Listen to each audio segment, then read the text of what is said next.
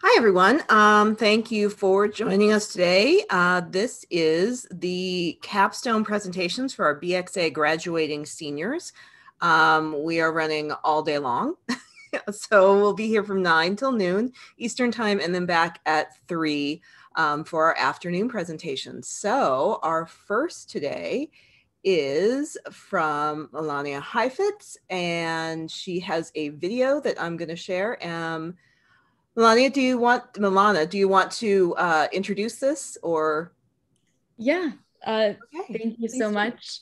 My project is about combining both of the disciplines that I'm studying, both music, concentrating in violin, as well as global systems and management.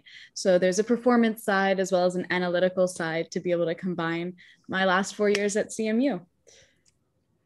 Excellent. Thank you very much. I will share my screen and we will play this video. Good morning, everybody. My name is Milana Heifetz, and I'm really excited to share my capstone project with you guys today, Music Within the German Language.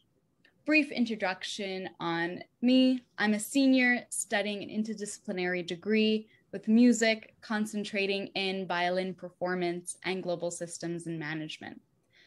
I want to say a special thank you to my advisor for helping me out with this project, Dennis Galetti, as well as BXA, specifically Professor Murray, for helping me in the past 4 years. An overview of what I'll be discussing today is the main idea of my capstone project and why it was interesting to me. And then I will talk about the logistics and process that I went through, as well as the analysis and findings. Lastly, I will wrap it up with my own conclusion from it. So first, a bit of background information on the project. Germans have been a very important influence on classical music for centuries. It has affected musical styles and has contributed to many different innovations that we just take for granted.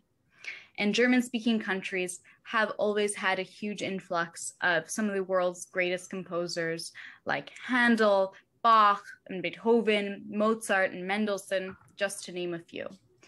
And because I'm located in Vienna, Austria, I was interested in studying the German language and learning pieces with music from only German-speaking composers.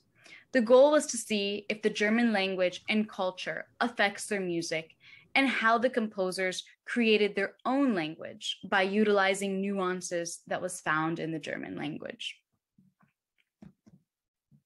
I find this important because I have played German classical music in the past. However, the main critique I would get from professors was that my style was not matching the composer's intentions. And the intention comes from the composer's language and culture. And I want to better understand that relationship so I can be a better musician. And being located in Vienna, which is the classical music capital of the world, I just wanted to take advantage of the place and the people for this project. So getting into the logistics of it, I chose 3 different pieces, the first being Bach Partita number 2 in D minor, second Beethoven Sonata number 5 in F major, just commonly referred to as the Spring Sonata, and then the Mendelssohn Violin Concerto in E minor. So all of these are by German composers. Beethoven spent most of his life in Vienna, but they're all from different time periods in classical music. So Bach is from the Baroque period, Beethoven was between the classical and romantic period in music, and Mendelssohn was in the romantic period of music. So I think it was a good sample size so that it wouldn't be biased only from one time period in the German classical music history. And the process was, I took private German lessons to be able to better understand the German language and to hear those nuances better. I went to several Beethoven exhibits as it is his 250th birthday this year, and it's a really big celebration in the music community. And I went to the Mozart Museum and several Baroque concerts here in Vienna. I also supplemented this research with additional academic sources I found either in the library or online.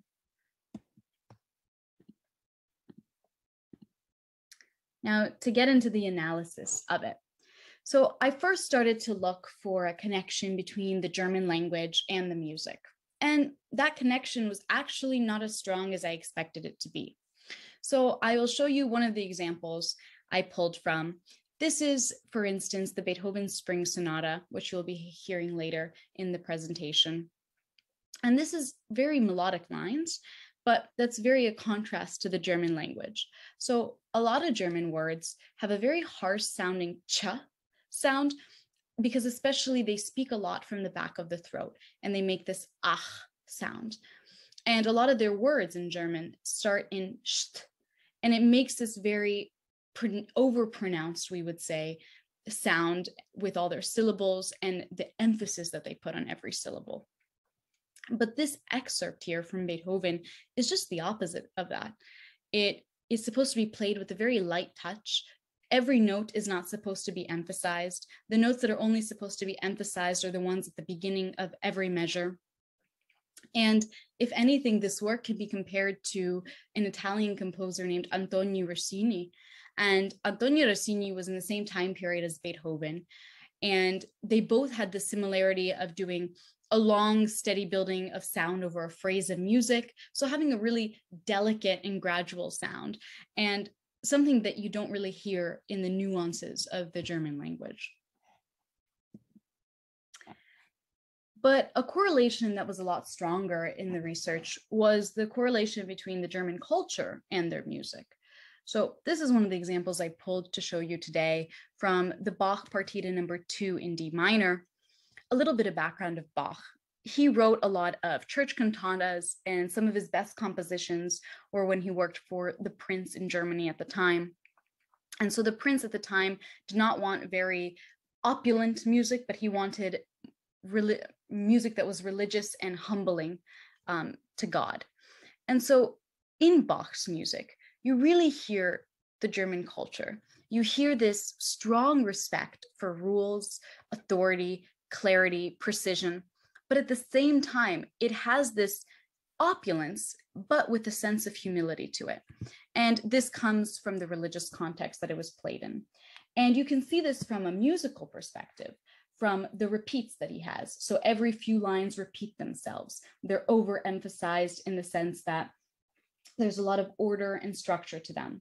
The way he places the cadences and the dynamics, very structured and very by the rules and by the books, as well as the fact the way he has his nuances with his major whole steps and half steps, as well as the key that he puts his music in, which makes it very structured in nature.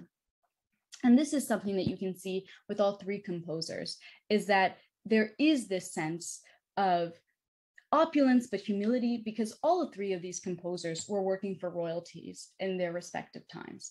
So there is this respect for higher society and for this clean cut sound, but at the same time, it has to be humbling in experience to listen to, because at the time, in all three of those periods, religion was a huge part of everyone's life.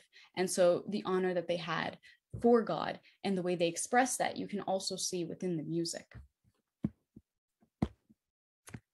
I think through this project, I came in with the assumption of this quote that I always heard, was that to better understand a culture, you have to better understand the language. And I think there is some validity in that. But for this specific research, and I think with music, it's more important to emphasize the culture, where this composer was from, when did he live, what was going on in his life, because at the end of the day, music has a purpose, and that purpose comes from the intentions. And so every one of these composers was writing in a specific context, in a specific place.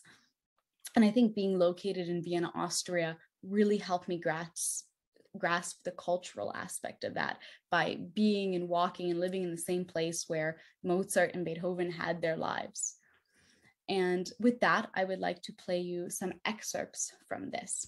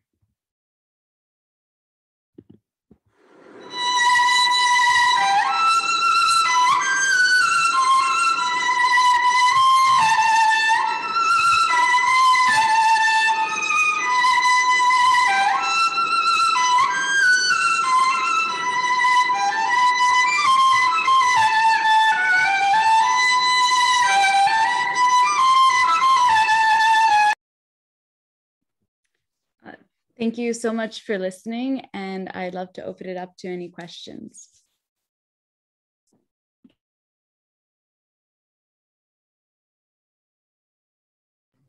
Thank you so much, Milana. That was great. I am just popping over to our live stream on YouTube to see if there are any questions. If anybody listening, watching would like to throw questions into those comments, I will relay them over our chat. One question I have for you is, do you feel like you gained more engagement with the music in your performance of it through this research? Do you feel like that had an effect on your playing, on your musicianship? I think definitely. So I think a lot when it comes to musicality, professors always ask you to interpret and that you have to imagine this kind of scenario.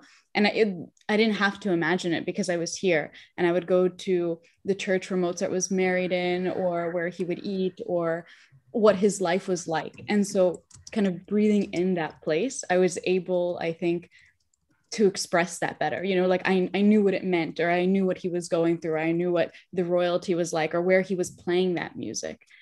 So I think it for sure made an impact. Excellent. Cool. All right. Well, that takes us to 9:15. So you hit it on the nose. Thank you so much for sharing your research with us and for joining us from Vienna. I hope you have a good rest of your day, even though there's not a whole lot of it. Thank you. And now we will move on to Maggie Caballero. Maggie, are you ready to go? So yeah, I'm just about to pull up the file. Since I have it on R, I have to like knit it into the HTML document I have, and then I can share my screen and we'll yeah, you should be able to share your screen.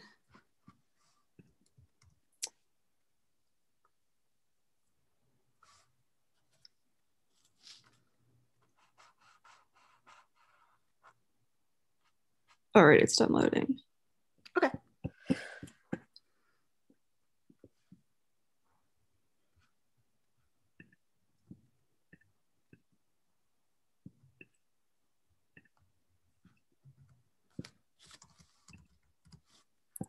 All right, is that good? Yep, looks good. Okay. I just needed to make sure I could scroll.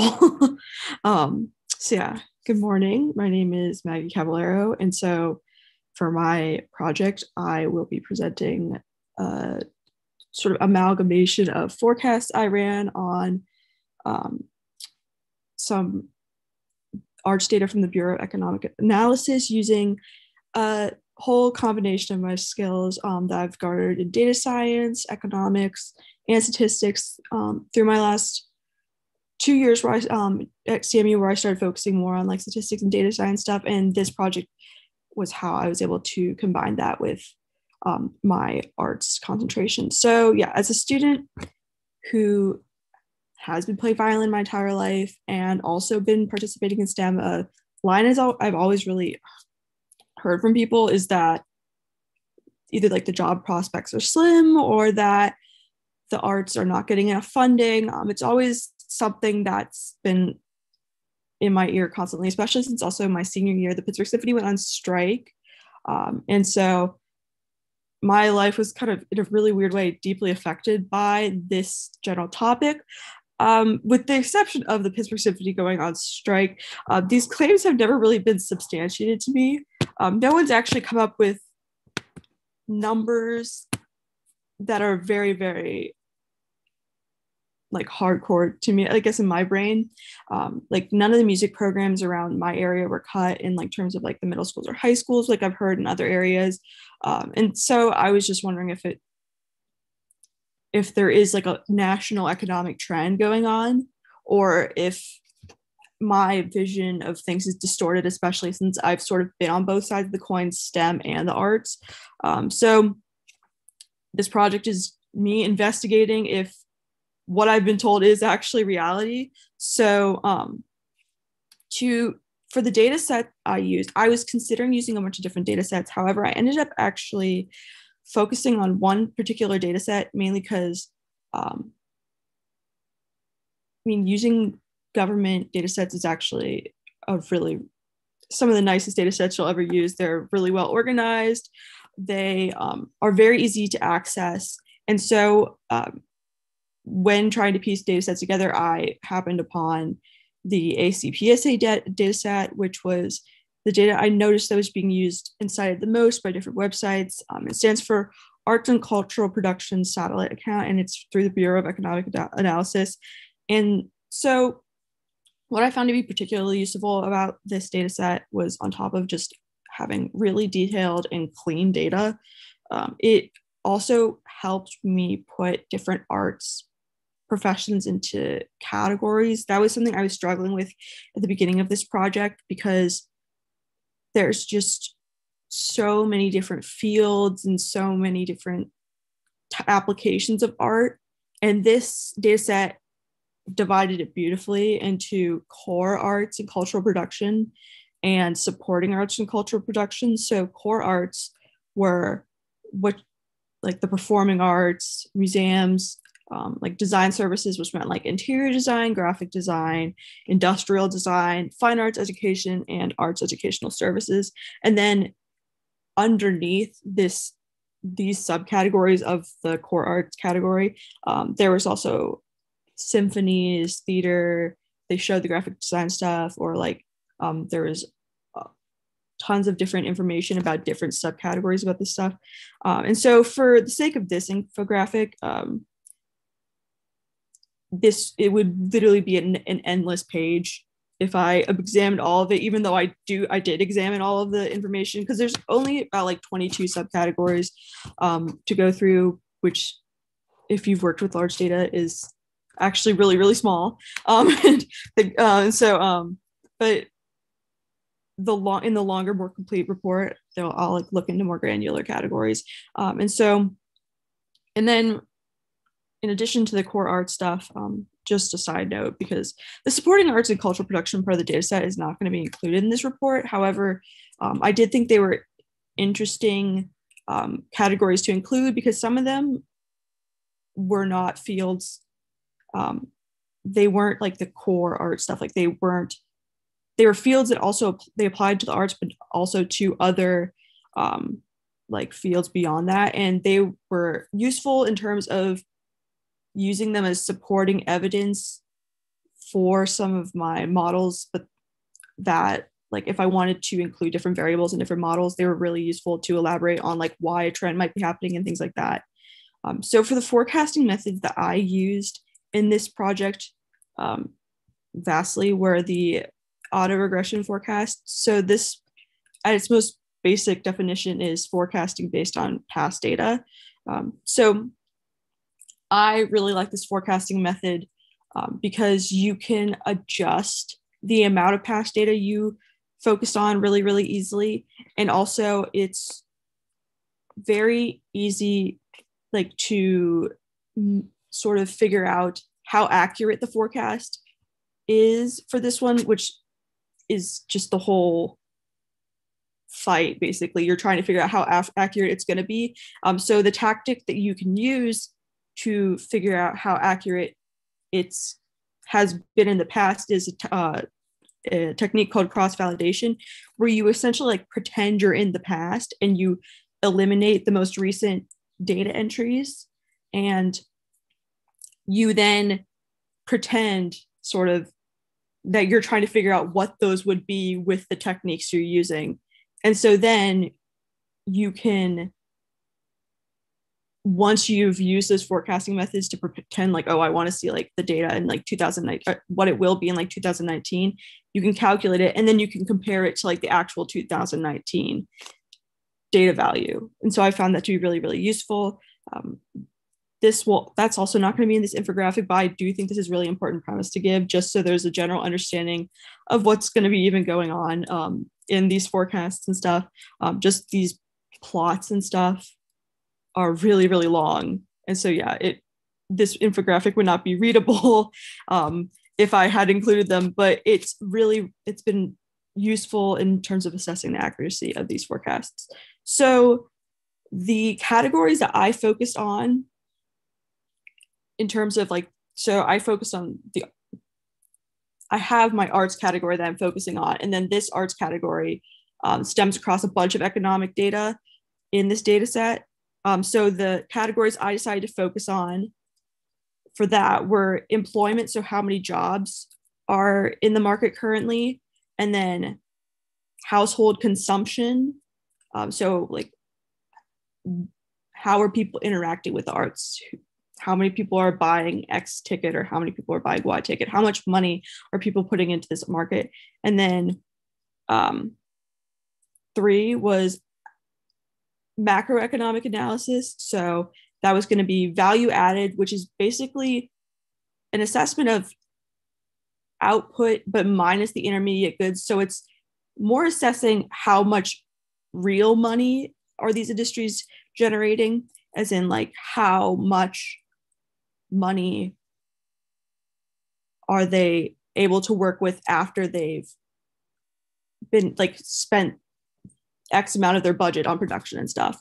So for the employment analysis, how many people are getting hired and how much job growth is going on, this looks like a good plot, but unfortunately that's a consequence of just a concentrated view on this specific line. However, if you look, the volumes of like jobs in the arts have only increased by about 1.5 million, which then when you break it down over the 21 years this data exists, it's only a 1.2% increase per year in the jobs available, which is way beneath the amount of students entering the job market, way beneath the amount of people who might be like laid off. It's not a fantastic number to have, especially for all of the performing arts and all of the design people and all of the like quite literally everybody in the core arts, like this data set says.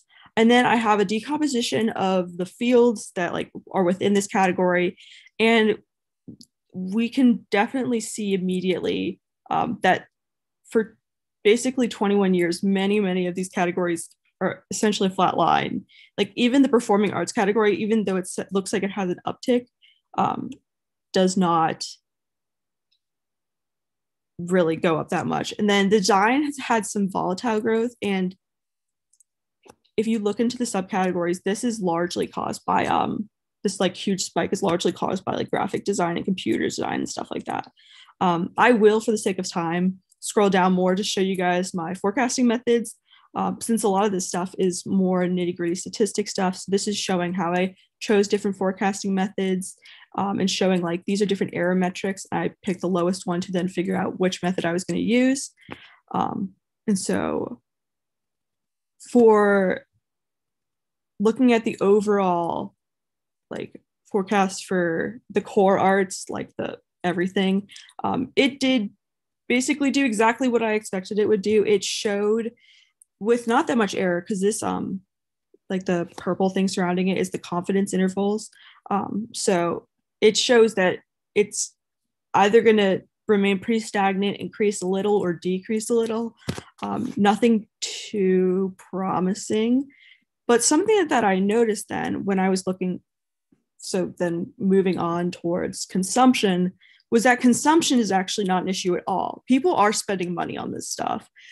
So it's a strange dichotomy of that there's a shortage of jobs, but not of money. And in fact, the amount of money flowing into this field makes up 4% of the entire United States GDP. It is a $1 trillion industry if you add in the supporting stuff too.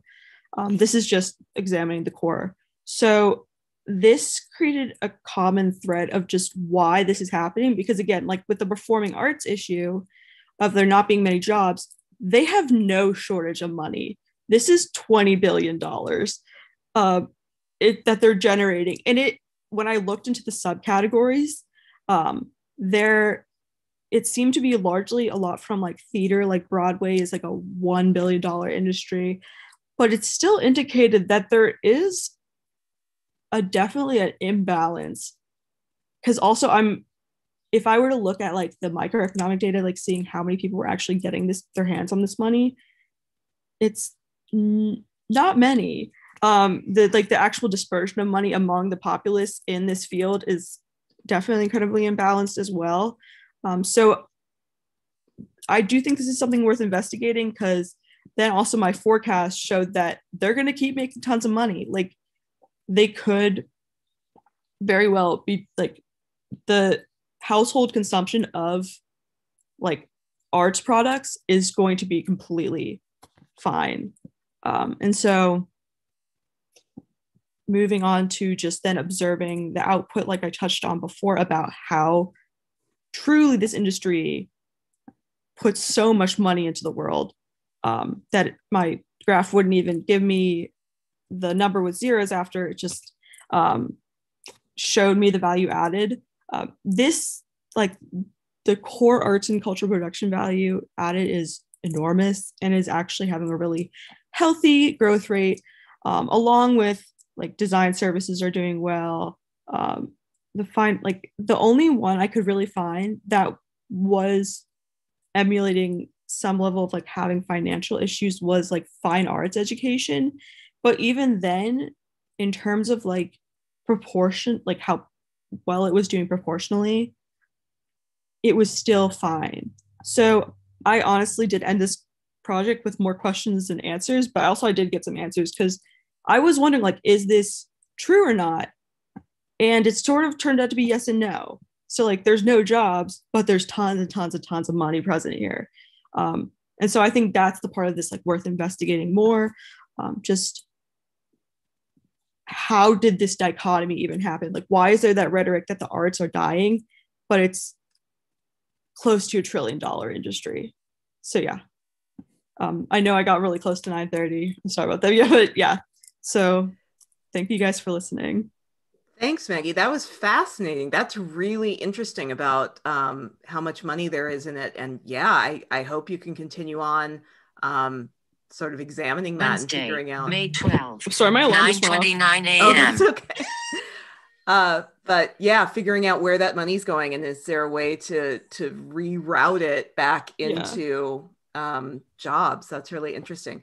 Thank you very much. We are going to move on now to, let me look at my schedule, Rain Du, whose title I lost, but she will tell us. So Rain, do you want to introduce your video? Yeah, sure. Sorry, the lighting is not great here where I am. But anyway, my capstone project is called Lumaland. It's a small puzzle game. I guess that the pre-recorded video introduced it more, but basically it started out as a summer project, but it ran way over. Had a lot of fun on it. Yeah, I have the recorded presentation, so I guess you can play that. All right, I will do that right now. Hello, I'm Rain, a CMU Bachelor of Computer Science and Art student class of 2021. My BXA capstone project is called Lumaland. It's a 3D block pushing puzzle game made with Unity. It was advised and sponsored by Professor Jim McCann, or TCHL LLC. I worked on the game's mechanics and level design, art, and programming. Other developers of this game include Professor Jim McCann on programming, level designer Emma Popham, and sound designer and composer 希望所人合资. Lumaland has two controllable characters, light and shadow. In every level, the player starts by controlling light, navigating through the levels, pushing around the pushable blocks when necessary, until they eventually reach the goal crystal. In some levels, players can temporarily switch to control Shadow instead, who has some useful abilities such as seeing and walking in shadow, but as a trade-off, they cannot take more than a few steps in the sunlight, or they'll die. However, players need to switch back to light to reach the goal and advance to a new level. There is no effect when Shadow touches the goal. The game's levels are designed to challenge players to make use of the two characters' unique abilities and let them collaborate to solve the puzzles. The 58 levels are placed on branching paths. Players start on the main path, which includes 31 easy to medium difficulty levels. Since the game has no text explanation to the mechanics, the levels on the main path also serve as introduction to the mechanics. As players progress through the main path, they unlock paths containing a total of 27 optional levels. These levels, mostly designed by Emma, are not only more challenging, but also explore the narrative potential of the mechanics and often stage the two characters in such a way that, hopefully, invite players to think about the game's true theme behind light and shadow, which is the relationship between them, and what it means for light's success to be built upon the selfless support or even sacrifice of shadow. In addition to the built-in levels, Professor Jim McCann also wrote a web-based level editor and the level sharing website so players can create, import, and share custom levels with each other.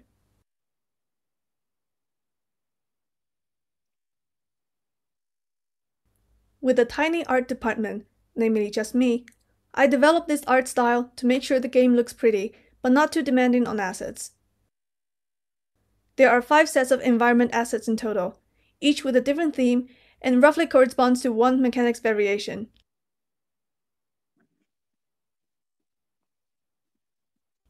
To render them, each object is shaded with a flat color, with an opacity texture to let me control the contour more precisely, such as for grass blades and trees. There's an additional hand-painted texture that stores the object's facing information, and I use that information to calculate lighting. To be consistent with the game's mechanics, I added thick volumetric shadow to light's point of view to indicate that they cannot walk into shadow, and added thin volumetric light to shadow's point of view to indicate that sunlight is harmful. To implement both volumetric effects, I use cube meshes to represent the volumes, then use a render buffer to first accumulate the distances to all the back faces of these meshes, subtracted by the distances to all the front faces to get the volume thickness at each pixel, then finally transform the volume's thickness into translucent colors.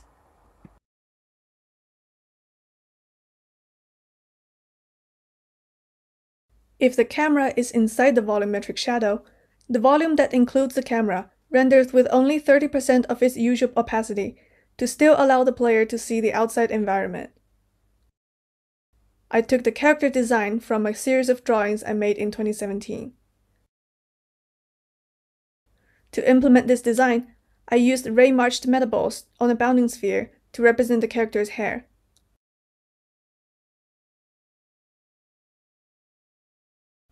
The light character has an opaque, luminous material, and the shadow character has a dark, translucent material. To simulate light refraction within Shadow's body, the environment behind Shadow is distorted according to the normal direction of Shadow's mesh. I also added post-processing bloom with time-based noise to stylize the look. To let myself control the game's look even more, I also added per-level color correction parameters for the two characters respectively to dim down some levels flooded by volumetric light, or give underwater levels a blue tint.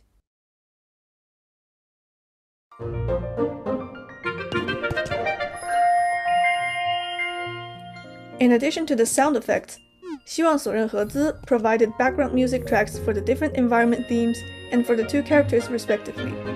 When players advance to a new level or switch character, the background music transitions seamlessly.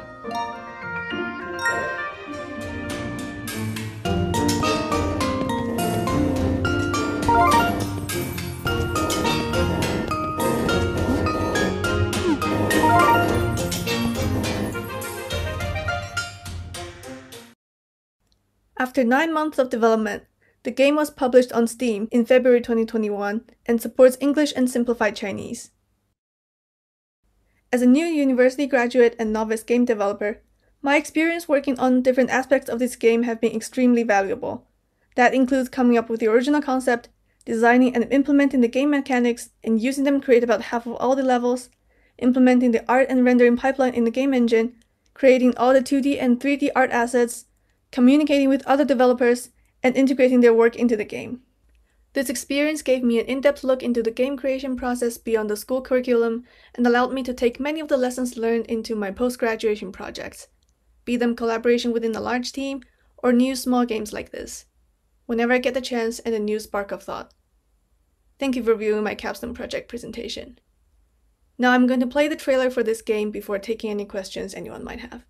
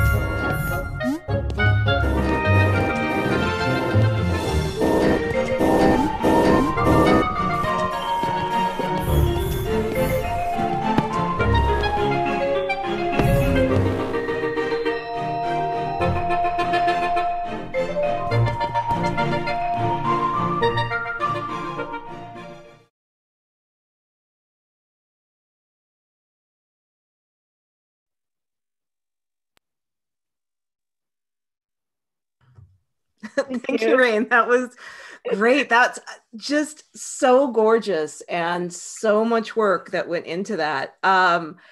So in addition to like making a fantastic game, you also got a crash course in project management, which I'm really interested to hear, you know, sort of what your experiences even though this was a small team, but managing that team, what do you think you got from that?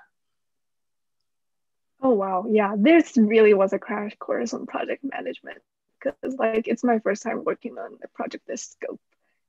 In school, you usually have just projects that run at most a semester, mostly just like 2 or 3 weeks, and this is like a way bigger scope than that. Um, for project management, I don't know. Well, I was pretty much the solo developer for most of the duration of the development process. Most of other developers joined later, like close to the publishing date. When I was just working by myself, I tried to set milestones, but they like end up being ran over again and again. It was supposed to be like finished within a summer, but apparently it took way longer than a summer to accomplish that.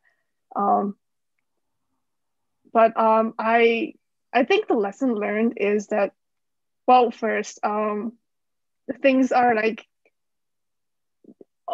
always take longer than expected, and like things can go wrong in like any way you do not expect in the first place.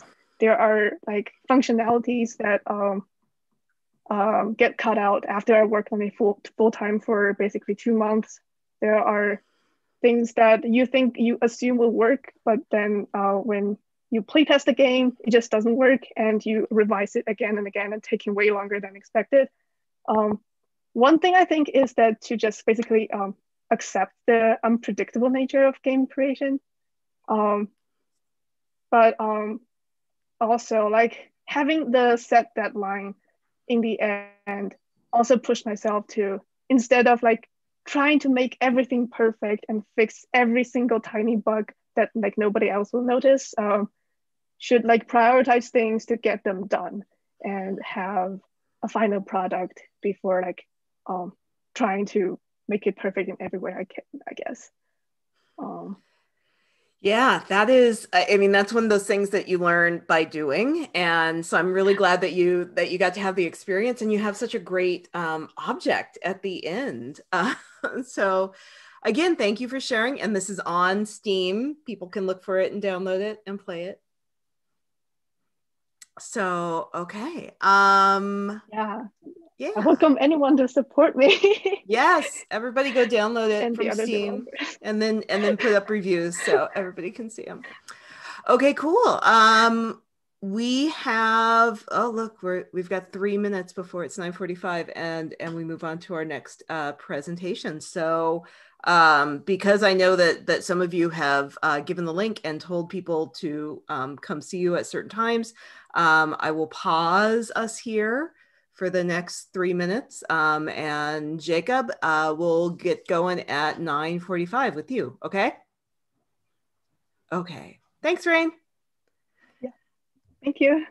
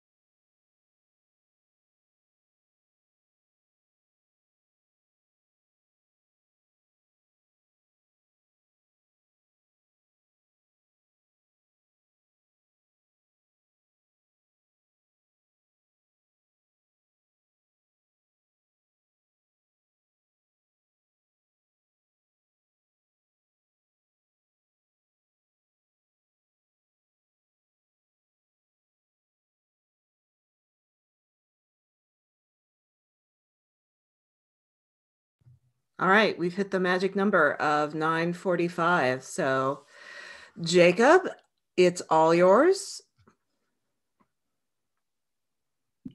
Cool. Wow, we are here.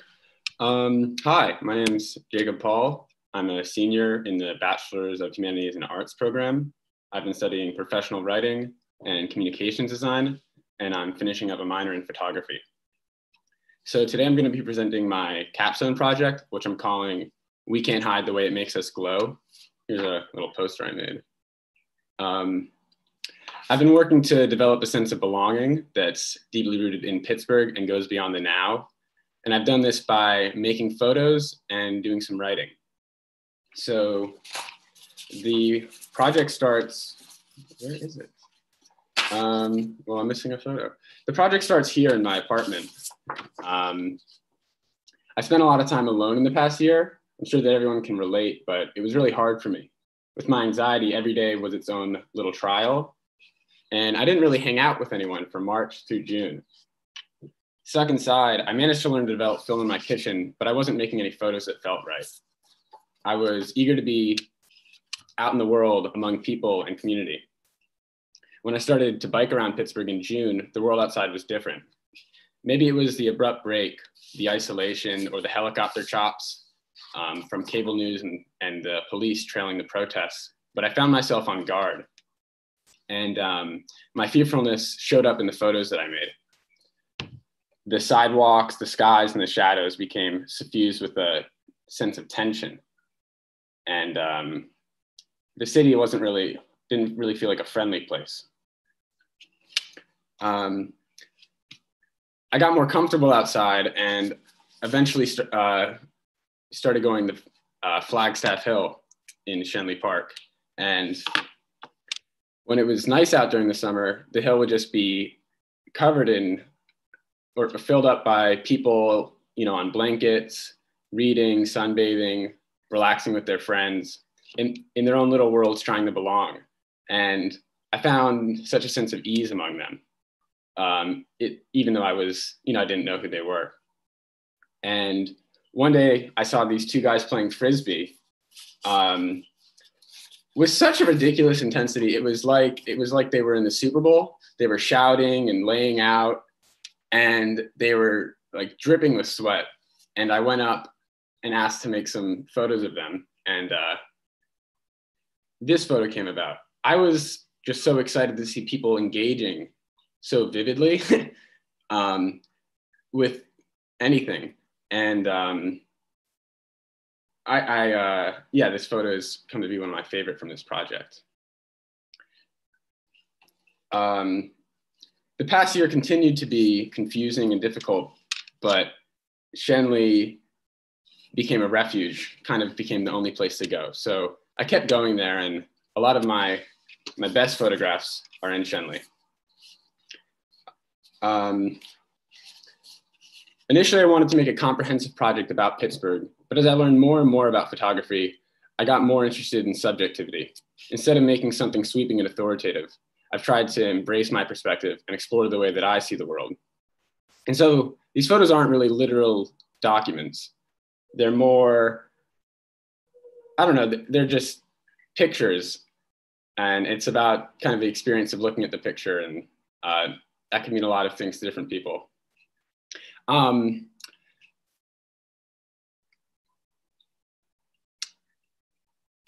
affected by the world as much as anyone or anything that I photograph.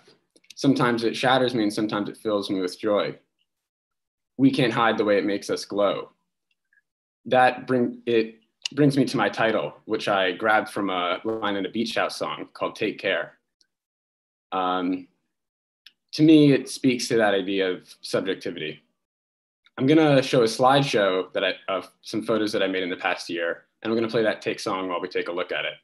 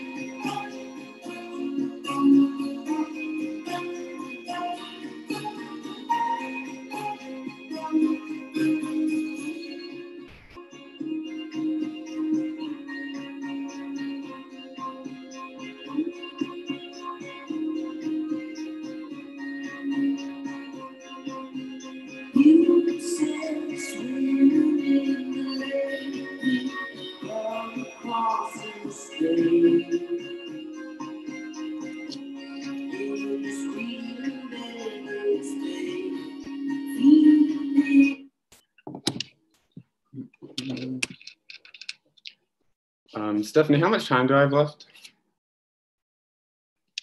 You have 8 minutes remaining. Oh, fantastic. So I don't want to tell anybody how to interpret my photos or what to think of them, but there are a few more themes and ideas that I want to emphasize.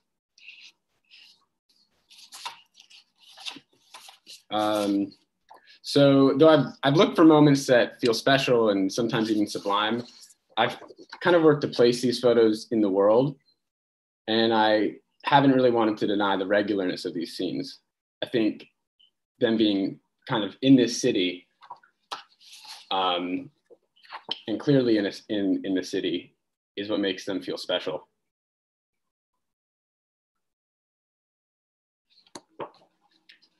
I've also been exploring masculinity throughout this project. I've been curious of how masculinity is at play in the portraits that I make and in the city at large, with all these war monuments and sports teams and this industrial identity. I love this photo of these three skaters. I met them in Oakland, and I think men my age typically move around with like a performative nonchalance. And these guys didn't really have any of that. When I asked to take a picture of them, they squeezed together tightly and all smiled. And I could tell that they really adored one another and really weren't afraid to treasure their friendship. I found that really refreshing to see.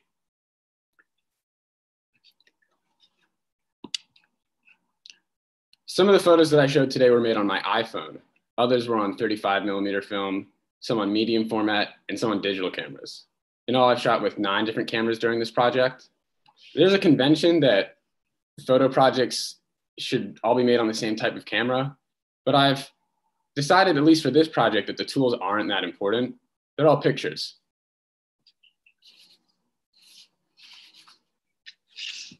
I'm nearly done shooting photos for this project, and I'm now playing around with how to incorporate writing.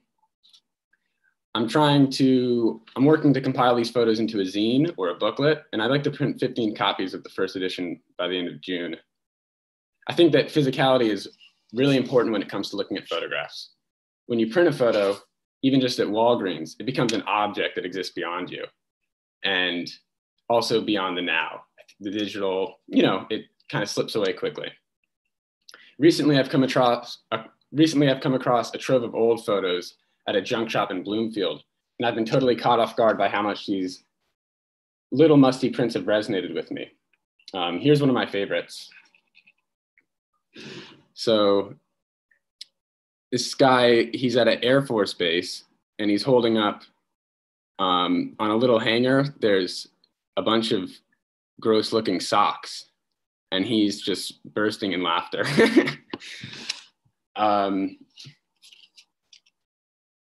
This one's dated 1943. Here's another one. It's tiny, but you see this little person in the scene, and on the back it's written Lake Biwa region, which I looked that up, and that's somewhere in Japan. And I don't know that much about the US's colonial history after the war, but I find it fascinating that somebody who was kind of stationed there was also trying to connect to the world by taking pictures of it. So I hope that my photos, well, I'll just show a few more.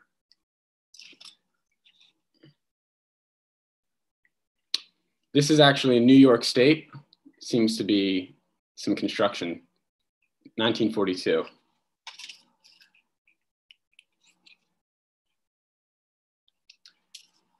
I hope that my photos have just as much depth as these.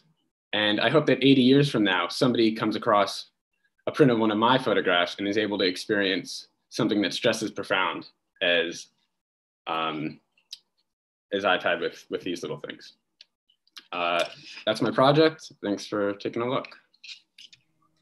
Thank you so much, Jacob. That was great. You have quite a group of fans on the YouTube live stream. Many of your faculty mentors are very much appreciating the work that you've put in here. These really are beautiful, beautiful pieces and images. So thank you for sharing that with us. In just a the couple minutes we have before we turn over to our next presentation, I did want to point out, and I know you talked a little bit about this and we've talked about this, but the presence of infrastructure in your images is such an interesting way of establishing place and really, like you said, accepting it as it is, and making that everydayness really a crucial part of enjoying and appreciating the place where you are. We do have a question from Nicia that asks, I see here your eye for visual storytelling. Is there a core lens you take with both forms? Which is really a great question.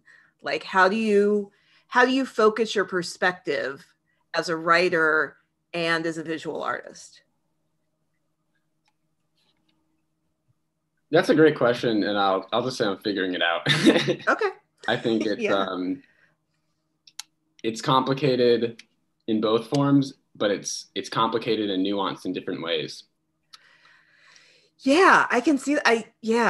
That's a complicated question for appearing so simple. So maybe that's something to take forward as you think about how to bring the writing into this project. Is thinking about your lens on both of them. Jane McCafferty has asked if you could make a permanent slideshow of these things that you could share, and I think that would be a fantastic portfolio piece to have, especially with the music, because it really did. You know, like you said, you were inspired by that line, and I think it adds a lot to what's already a really powerful set of visuals. Awesome. Thank you so much, Jacob. Thank you, everybody else, for joining us. We will move along to our next presenter. Hi, Erin. Hello. I have a recording for you, correct? That's correct. I keep closing it. When I stop the recording, I keep closing. So hold on, let me bring it back up. Would you like to introduce yourself, or will the video do that for us? The video does it for us, but I can always do that if you want me to. Yeah, go ahead and tell us who you are. Sure. My name is Erin Lim. I'm in BHA for Global Systems and Management and Music Performance. And today I'll be presenting my capstone called Through My Eyes podcast. And yeah, the introduction in the video will explain it more. All right, let's play. Hello, my name is Erin Lim. I'm in BHA for Music Performance and Global Systems and Management. And today I will be presenting my BXA senior capstone project called Through My Eyes podcast. And my project advisor was Professor Yasuhara. So a brief introduction to my topic. So this project is centered around Japanese and Japanese American students living cross-culturally in Japan and the States. And the purpose is to understand more about Japanese culture and how these students I've interviewed formulated their cultural identities in both of these countries, as well as the benefits and the struggles of having these cross-cultural lifestyles. And my project is a collection of interviews, podcast style, uploaded to Spotify. And I did it this way because I really wanted to have very casual conversations and discussions with the Japanese community, and to provide an opportunity for these Japanese students to have a platform and to not only talk about their personal stories, but also to shed a light onto the Japanese community, which is a pretty small minority of the Asian community in Pittsburgh and the US.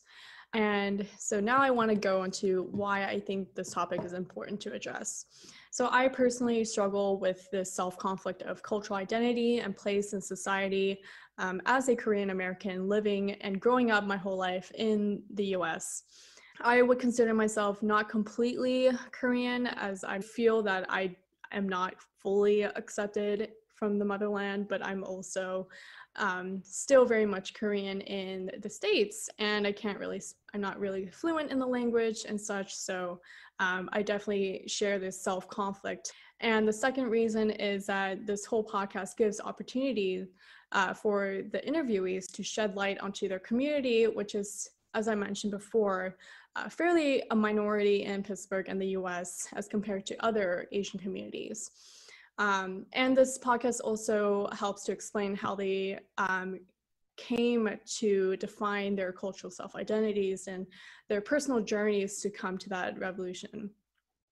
And the last reason I find this important is that I personally want to learn more about Japanese culture and hear the stories and hear what Japan is all about from my own peers at CMU. So here is the process of how I went about this project. I first interviews with the Japanese and Japanese American students, and then I also took a Japanese culture course this semester at CMU to learn more about the facts and the history of the culture. And then lastly, I did additional academic research to support my findings. So here's a cute snapshot of all the people that I interviewed. We can also look at the business practices in Japan, where there's a lot of cultural influences actually on such practices. So education and occupation are highly indicators and factors to your status. And because of this cultural influence, there's their Junkin system, where there's emphasis on producing a loyal, disciplined workforce. And the characteristics that come out of these business practices are companies are now seen as families. This is pretty much of a traditional conception of companies coming out of the postmodern era, or the post-war era of Japan, where Japan was trying to get through this economic boom after the wars. Now, all of these companies, they stressed being seen as familial in order to produce the long-term longevity of employment and loyalty and commitment from its employees. So part of Japanese culture is the sense of belongingness through the group. And it's very much pivotal to find a place with this group mentality, whether that's at your company or in your friend group. And this is a very traditional fact in how many Japanese people behave socially. Jibun also means self as a fraction. So you see yourself as a fraction of this greater group in Japan. And ien or en it means ties used to create groups or places to belong, or which all contribute to one's identity. And some of these assumptions are that every individual is insignificant when you're alone.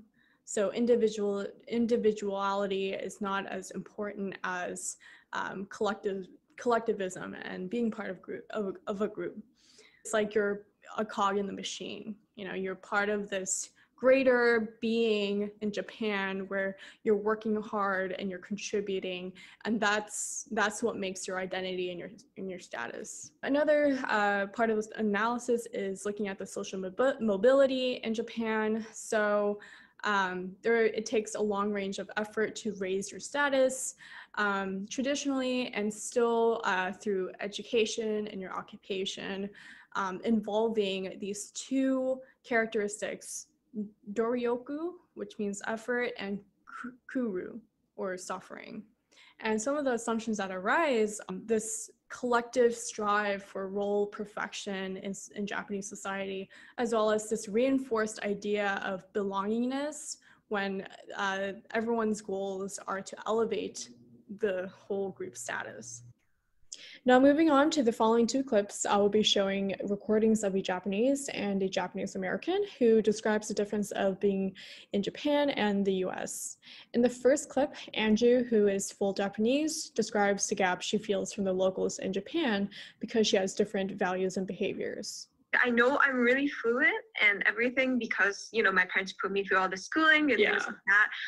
And I sound very much native. I look very much native, but like I feel like a lot of my values and the way I behave is definitely like very different from regular Japanese people. And when the times that I've been to Japan, people assume that I'm like just a normal Japanese person because of the way I look and the way I sound. But apparently like the way I behave kind of like feels off for them in a sense after they interact with me. So part of me is kind of like ashamed when I go there, and like they assume I'm a regular Japanese person, but like truly I'm not at all, and I don't understand how they think or how they behave in a sense. So I feel like I put up a front, or like I look on the outside very much assimilated, but I'm actually not. And I feel like that kind of gap really wears down on me, and then, or maybe like it looks different. I know it's hard to like be different in like, you know, in Eastern Asian kind of community. So like I really don't feel comfortable living there for a long period of time. So especially since I've grown up in the US for such a long time, I just feel like it's more of where I belong. Right. And here in the second clip, Maya, who is half Japanese, describes the issue of foreigners and hafus representation in Japan and the US. More foreign people are coming in. I would really like to see more representation. There are a lot more Asian people on TV right now, which is kind of nice to see. But it's still at the stage where they're treated as kind of like the token Asian, the token foreigner on a TV show. Right. So I don't know if I'll be able to see that big of a progress in my lifetime, to be honest. Wow, that's very interesting. It's kind of like you're like in the middle. You wish that there was more like Asian or like diversity representation in Japan, but also like your time in the US. Like I bet there's a part of you who like wishes there's more of like a Japanese presence in the US. So it's like that's like a huge crossroad. Like, I know. I'm not a midlife, but a college crisis right now where I'm like, where am I going to work? I don't know what I'm doing. So to wrap things up, my goal for this project was to analyze the factors that affected social behavior and values in Japan so that I may be able to draw connections from my interviewees' insights about their pros and their struggles living cross-culturally between Japan and the US. And from here on, I hope to continue this podcast and potentially expand it to other Asian communities beyond the Japanese community in order to gain a broader perspective on the cross-cultural experiences other Asian communities go through. And I can foresee how this podcast may help me potentially gain a stronger bond to the Asian community, as well as draw me closer to my own culture. So that concludes my presentation, and thank you so much for watching. Yay. Thanks, Erin. That was really interesting. And so that podcast is available on Spotify if anybody wants to go look for it. Can you tell us the name again so people can find it? Yeah, it's called Through My Eyes on Spotify. Excellent. Yeah, I think like it's such a generic name, so it's gonna be kind of difficult to find it on Spotify. But that's all right. And you've got beautiful cover art, so we can always just look for that.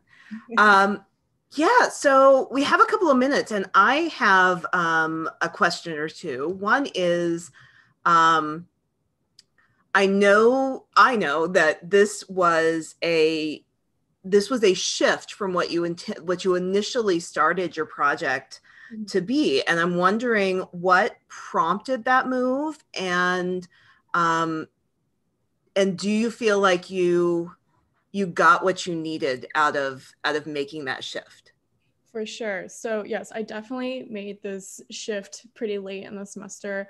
But the thing is that my initial topic, it was like centered around social media and like how to grow a business and such, but it lacked the meaning and the connection I had to it as compared to this topic, where this topic allowed me to connect with people online. I think it's like kind of similar to, you know, Jacob's presentation, where it's like throughout COVID, like it's just so hard to connect with others in public, especially with, you know, my peers at CMU. You know, I'm graduating this semester and I would love to connect with more CMU students at this time. And what better way to do it than for my capstone, where I can learn more about these students, you know, backgrounds and their international experience, you know. And I also was taking this Japanese culture course this semester, and it just got me really interested in Japanese culture.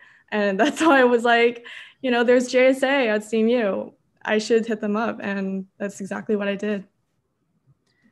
Awesome. I'm so glad that it worked out for you and you got so many interviews. Did you find, I think it's interesting, you know, I know we talked a little bit previously about whether to expand this beyond college students to talk to other people in the community. Do you feel like, as a hypothesis, would you think that you would get different or similar kinds of responses from people outside sort of the little world of CMU? Absolutely.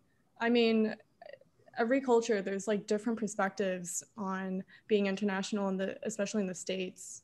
But I think there definitely will be a broader like connection and similarities in each different communities, like what it is to be like an immigrant in the States, or what it's like to be like Korean American and then going back to your motherland, like you still don't feel completely accepted by the locals. Like, I think like there would be definitely shared commonalities. But yeah, like I definitely want to continue with this podcast, expand it to other communities and hear their stories. I know that there's just so much more to explore with this podcast. Awesome. Yeah, I'm really glad that you were able to start down this path, and I'm excited to see where you take it. Anything else you want to leave us with? Not necessarily. Okay. I guess like for the sake of time, like for this presentation, I had to cut a lot of information. But I also just want to emphasize that these are personal stories from these CMU students, so they don't necessarily represent like the broader like Japanese community at all. I just wanted to share their stories on this platform.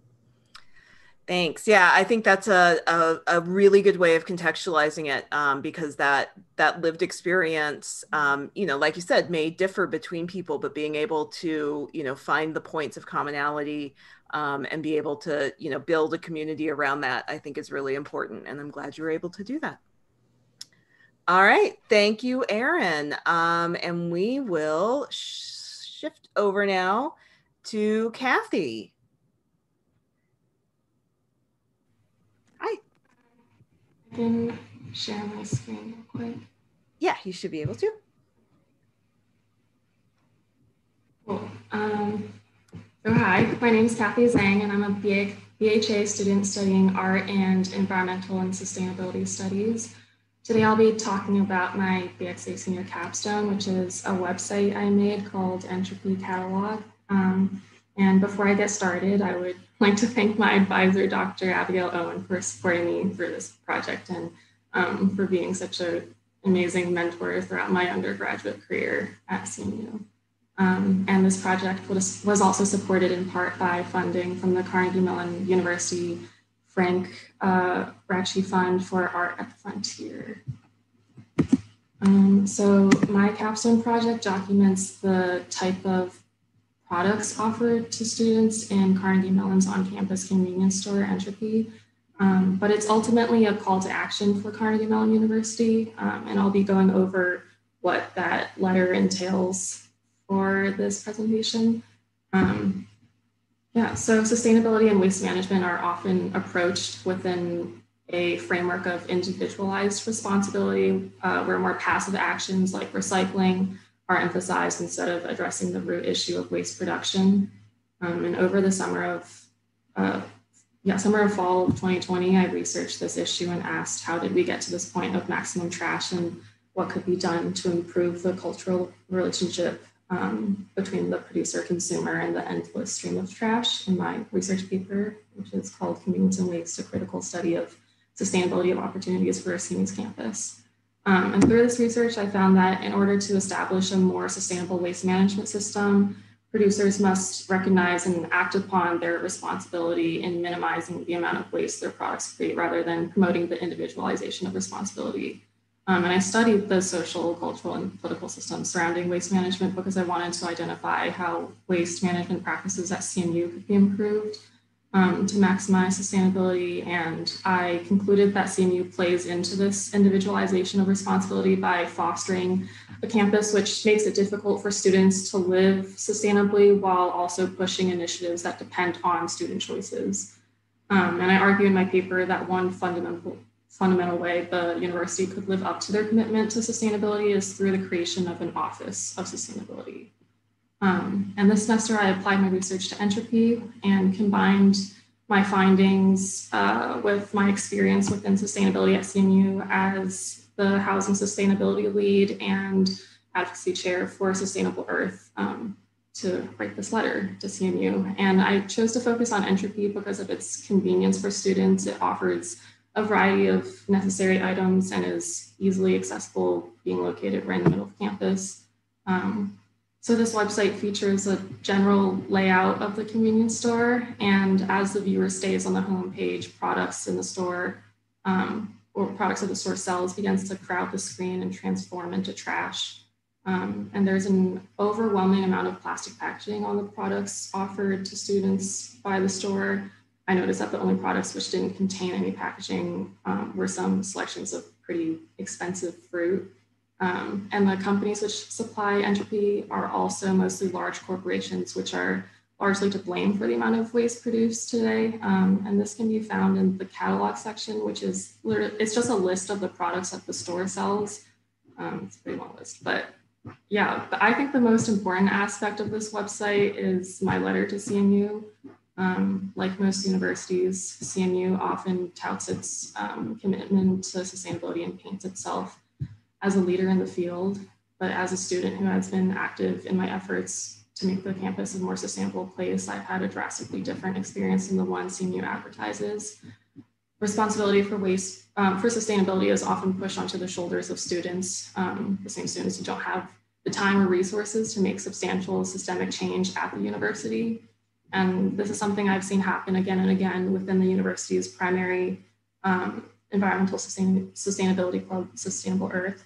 Being the only campus organization focused on environmental sustainability, the club covers a wide range of topics and projects. And while the club has many dedicated members, it's stretched pretty thin.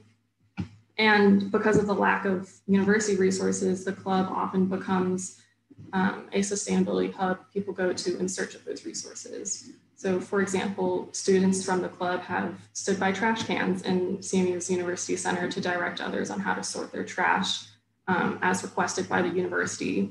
And while Sustainable Earth enjoys helping out fellow students and providing information, when the university begins coming to the club in search of volunteers to do work that should be paid for, that clear lack of commitment for sustainability from CMU is emphasized. And my membership in the club also led me to find my housing sustainability position, which was mostly centered around improving waste management practices across the university's residential facilities. While working in the position, I felt extremely passionate about the projects we pursued.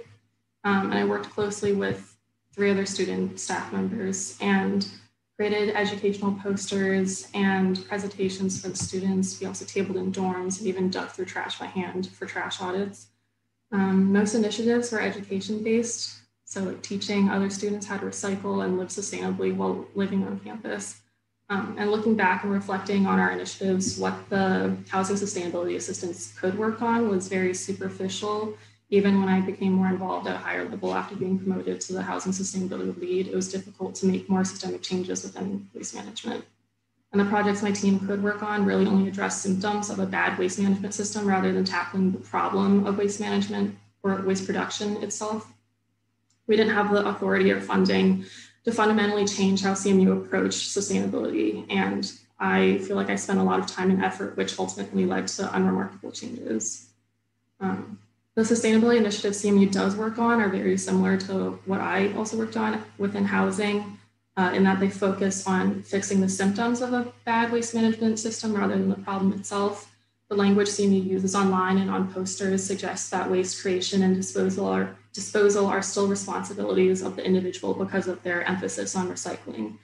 CMU's recycling and waste management website page shows how to dispose of waste at the university, with one section even dedicated to a list of vague reasons why recycling is important, which includes to reduce global warming, to prevent air pollution, to solve the problem of scarcity of landfills, etc. And this language emphasizes that the university's waste management system continues to work off the framework that the individual is responsible for consuming and therefore discarding trash. And this strategy fails to criticize the larger issue of production within waste management systems. If anything, I feel like the opposite has been stressed to students as the university's priority. For example, during Sustainable Earth's monthly meetings with CMU's Sustainability Initiative Steering Committee, a member of the committee said that he would like to focus on not what the university should be doing, but what students individually should be doing. This fixation on recycling and individual responsibility draws attention to either a lack of understanding about sustainability or a lack of commitment towards sustainability, which could both be addressed through a group of passionate, knowledgeable people in the form of an office of sustainability. And I believe the office has failed to live up to its commitment to lead by example in preserving and protecting our natural resources through its refusal to create this office. I've met with the steering committee I mentioned, which was created by Provost Jim Garrett in response to demands to create an office. And I've met with them to further talk about creating an office. And each time I've come away disappointed and frustrated. Over the past few years, CMU's president and provost have received an onslaught of recommendations to create this office. These requests have come from a group of students who researched creating an office, the graduate student assembly, the undergraduate student senate, the faculty senate ad hoc committee on sustainability at CMU, which also wrote a 15-page report supporting such an office. More than 300 students and alumni who signed a petition and Sustainable Earth through our meetings, and also a letter that we wrote.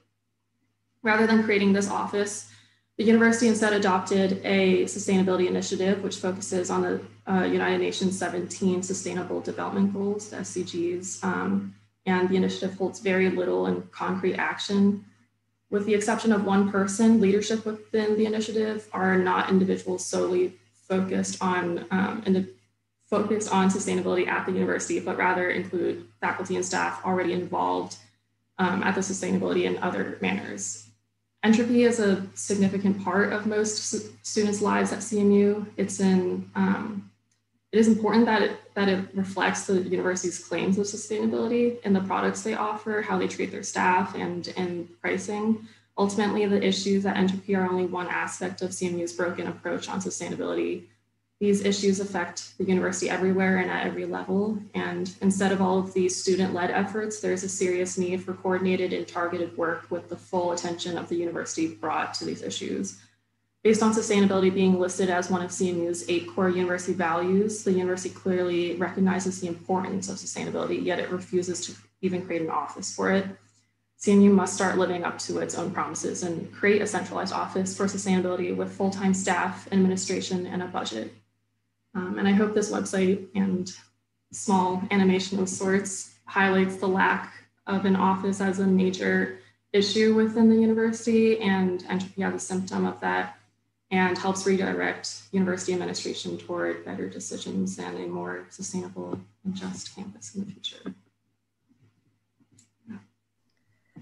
Thank you, Kathy. That was fantastic. A little disheartening, not because of you, but because, hearing what your path has been in pursuing this and really being dedicated to making change that does something, right? I'm really struck by how carefully you attended to the rhetoric of sustainability that the university puts out and that other institutions put out around this, and how much that focus on the individual does hide a whole lot of other possibilities and necessary changes that have to happen there. So I think your reading of that is really important and really needs to continue to be highlighted, right? That when you see that kind of language, to think about what's hiding behind that language, what's not being done, and instead what's being proposed as not systemic change, but individual change. And I think you're also really have hit on an important reason why universities need to lead this, right? Because this is something that by establishing these norms around sustainability, not only, are universities big places that make a lot of trash, and use a lot of resources, but the people who are attending that will carry those values and beliefs and possibilities into the future. Yeah, really interesting. Yeah, and to have a charged call to action at the end of a presentation, the capstone is always great. So let's all continue leaning on the university to make this happen. Thanks, Kathy. Anything that you want to leave us with?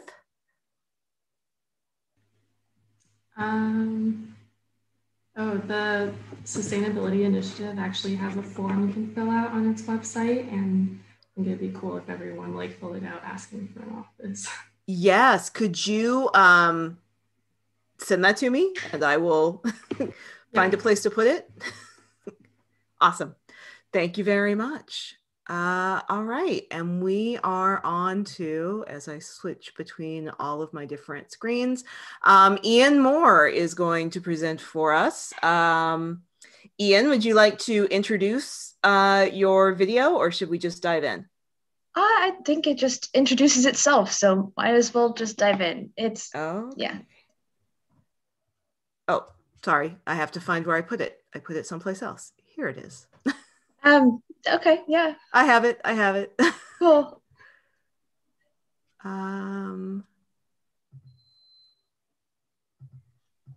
I just have to put it in the right place. Hold on. Bear with me. If you want me to, I can just do it live if you need me to. It's just okay. I got it. I just got to get to, again, way too many tabs and screens, and there we go. Enough. All right, here you are. Hi, my name is Ian Moore, and I am BXA major with concentrations in mathematics and art. For my capstone project, I've made the Morse Sphinx project, which is an art role-playing game, or ARPG for short. Now, to explain what that means and why I decided to make one, I'm going to take a step back to when I was 13 and first diving into the depths of DeviantArt.com.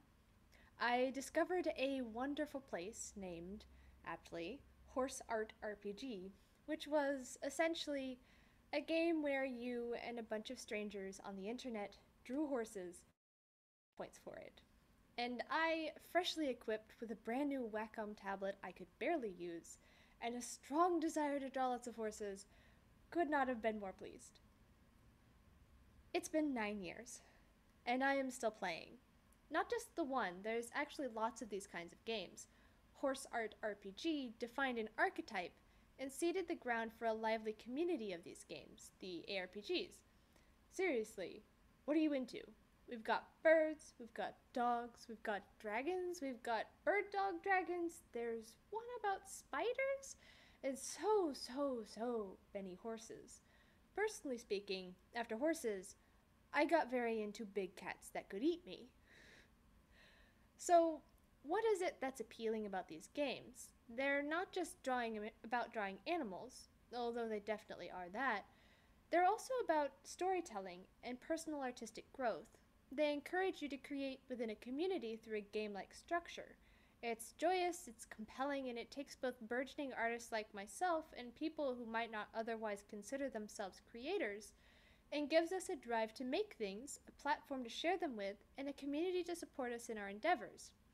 And yes, while it did initially focus on visual artists, it has been steadily expanding to include writers, sculptors, photographers, and many other types of media. And that's what's so fascinating to me. It's a style of gaming I've never seen anywhere else, something that's so purely creative driven.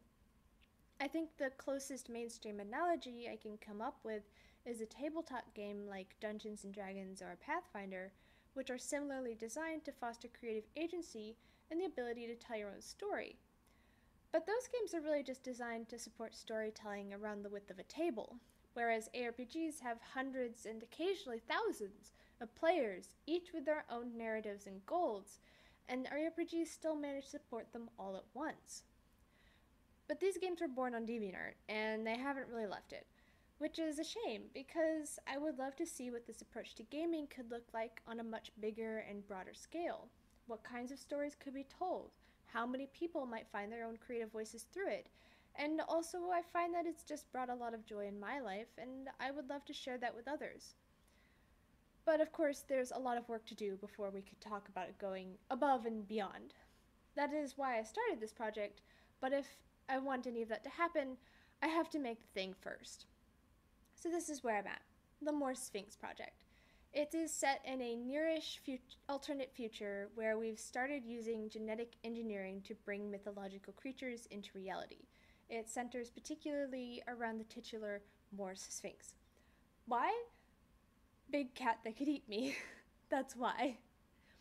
In particular, I'm interested in themes of de-extinction, post-naturalism, and what happens when we as a culture really start to mess around with genetic engineering through a fantastical lens. Now, it is COVID times, and this is a big project. I did not set out to make a fully functioning game ready to launch by the end of this semester. What I've got instead is I've written a proof of concept, the structure of the game, its lore, and its mechanics. ARPGs usually run on volunteer manpower and random number generators, and technically speaking, with some volunteers to serve as admins, it is playable. But I will be the first to admit that it needs a lot of fine-tuning still. I've started this process by reaching out to some members of the ARPG community and asking for their feedback, experiences, and advice as I work. The details, the numbers of it are still rough, but I'm confident that the overshape and mechanics are what I want them to be. Essentially, how the game works is the game hands the player a prompt, and the player runs off and tells the story they want to tell with that prompt. When they're done, they come back and the game says, "Good job, tell me more." And you can imagine the kind of power that has when you start seeding it with complex and interesting topics that have relevance to the real world. So I pick topics I find interesting and want to explore with other people. This is all done through a few different ways. First and foremost is the setting and the Morse Sphinx itself. This is, in a sense, the main prompt.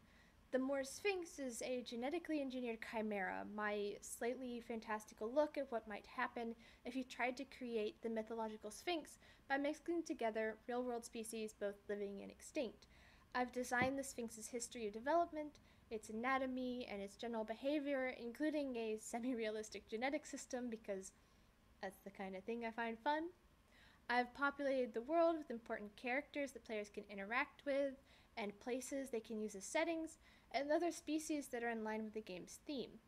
And these are just prompts. The players can choose how much they want to interact with them. They can choose to ignore basically all of it if they want. Obviously, I hope they wouldn't, and that some aspect of the core setting is appealing to them and the stories they want to tell, but they are welcome to take their futuristic cat and put it on pirate ships, and that's perfectly within the bounds of the game. In fact, I think it's one of the strengths of the game, of the ARPG genre, is that it's so flexible. Because ultimately the goal is to get players to create within the community, and if pirate ships are where their hearts are at, who am I to stop them? The next is a set of rubrics by which the material players create is awarded points. This is mainly for measuring players' advancement through the game and offering rewards for the efforts they put in. I've done my best to keep this as open-ended and flexible as possible to allow for, pirate ships or whatever, while awarding the drives I want to curate, namely storytelling, community engagement, and personal artistic growth. And lastly are the more traditional game-like mechanics, things like events and activities, prompts and crafting, and the delicious in-game rewards you get for participating in and completing them. This drives the community together and keeps the players invested in the game. Resource management is a big theme throughout the whole thing. Every item is expendable, but you can earn it again and again through participation. This is both because I think it pairs well with the overall theme of big creature and urban setting, and also because it addresses some of the gameplay issues community members expressed of other RPGs. What remains now is essentially rigorous playtesting. I need to test numbers and make sure that everything is balanced the way I want. And you know how I mentioned ARPGs are powered by volunteer admins? It's a large part of what makes them so uniquely personal, because you're talking to a person, not a machine, when you turn stuff in and interact with the mechanics of the game. But it also means I need to test how much manpower is needed, and I need to experiment with the best ways of streamlining it. And before I can do all of that, I need to build technical support.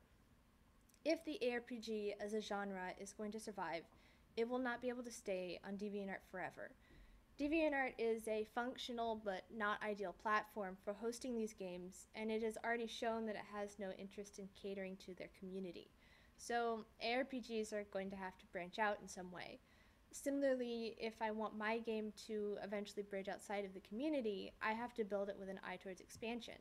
So I decided it would be in my best interest to create an independent website for it, both so I'm not reliant on a platform that doesn't care about my game, and also so I can automate as much of it as possible so that admin manpower goes to where it's needed to keep the game personable and not something arbitrary like rolling random numbers. So I use Lorekeeper, an open source framework created by the community specifically for hosting ARPGs and similar structures as a base, and I've been working to customize it to my needs. It's built in Laravel, which I have been in the process of learning. So this is where I'm at. I have my proof of concept text, and I have a work in progress website. There is still a good deal of work in the future, but I'm optimistic and I have contacts in the community that are supporting me as development and playtesting continues. And yeah, if any of this sounds interesting to you, by all means feel free to reach out. Come play with me. I think it's a lot of fun. And who knows, maybe if I get enough people playing with me, we can finally answer the eternal question, why do I obsess over a thing with big teeth that could eat me? Thanks very much.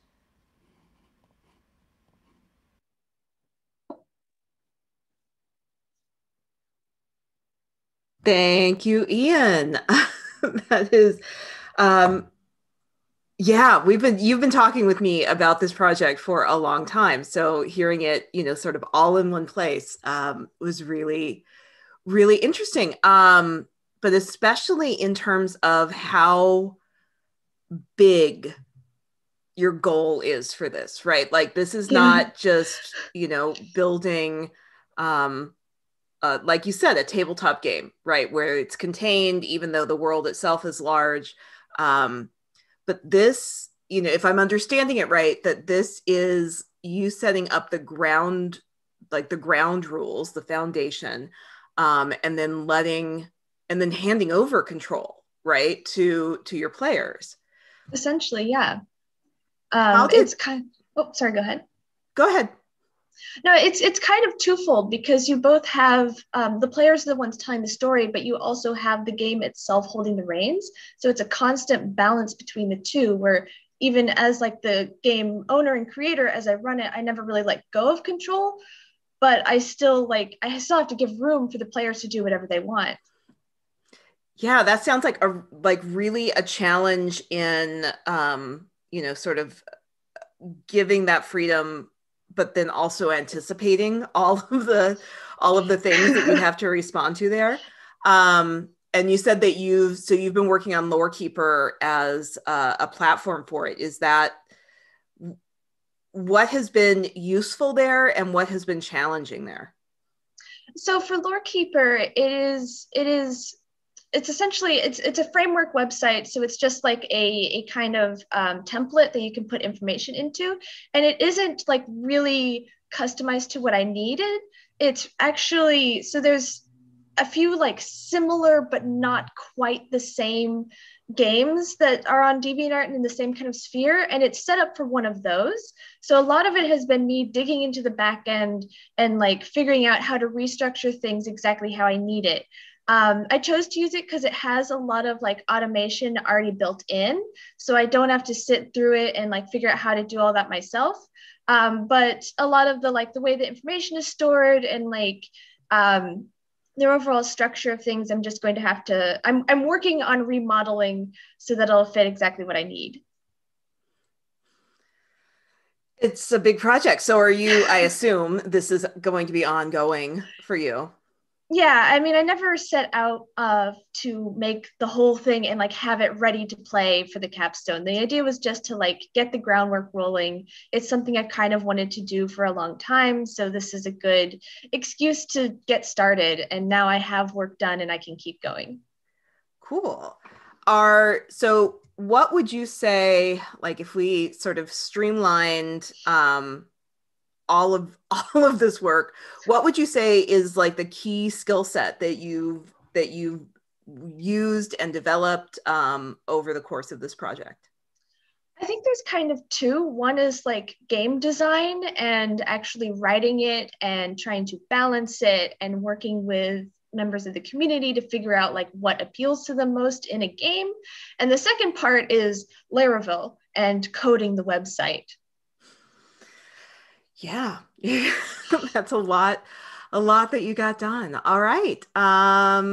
Thank you very much, Ian, for that presentation. And we've got another sort of 3-minute, let's all take a breath. If you've been here with us and you need to get yourself a drink of water, get yourself a drink of water. I have water right here. Everybody should have some water and stretch.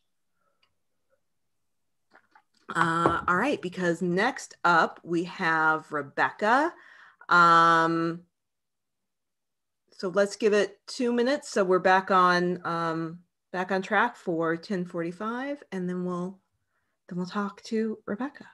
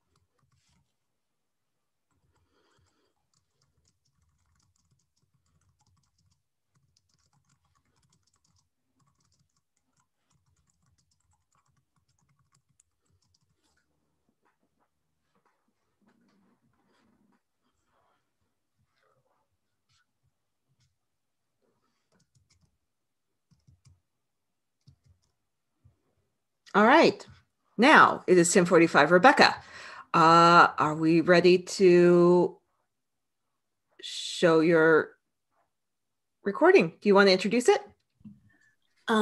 Yes. So it's a slideshow, basically all the work. There's a lot more to it, but I narrowed it down to the main 3 challenges, and I speak extensively on all of them.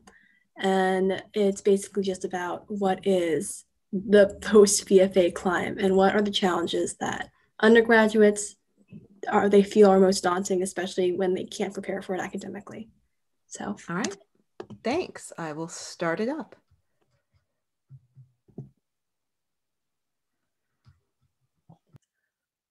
For my capstone presentation, my project is called The Post-BFA Climb.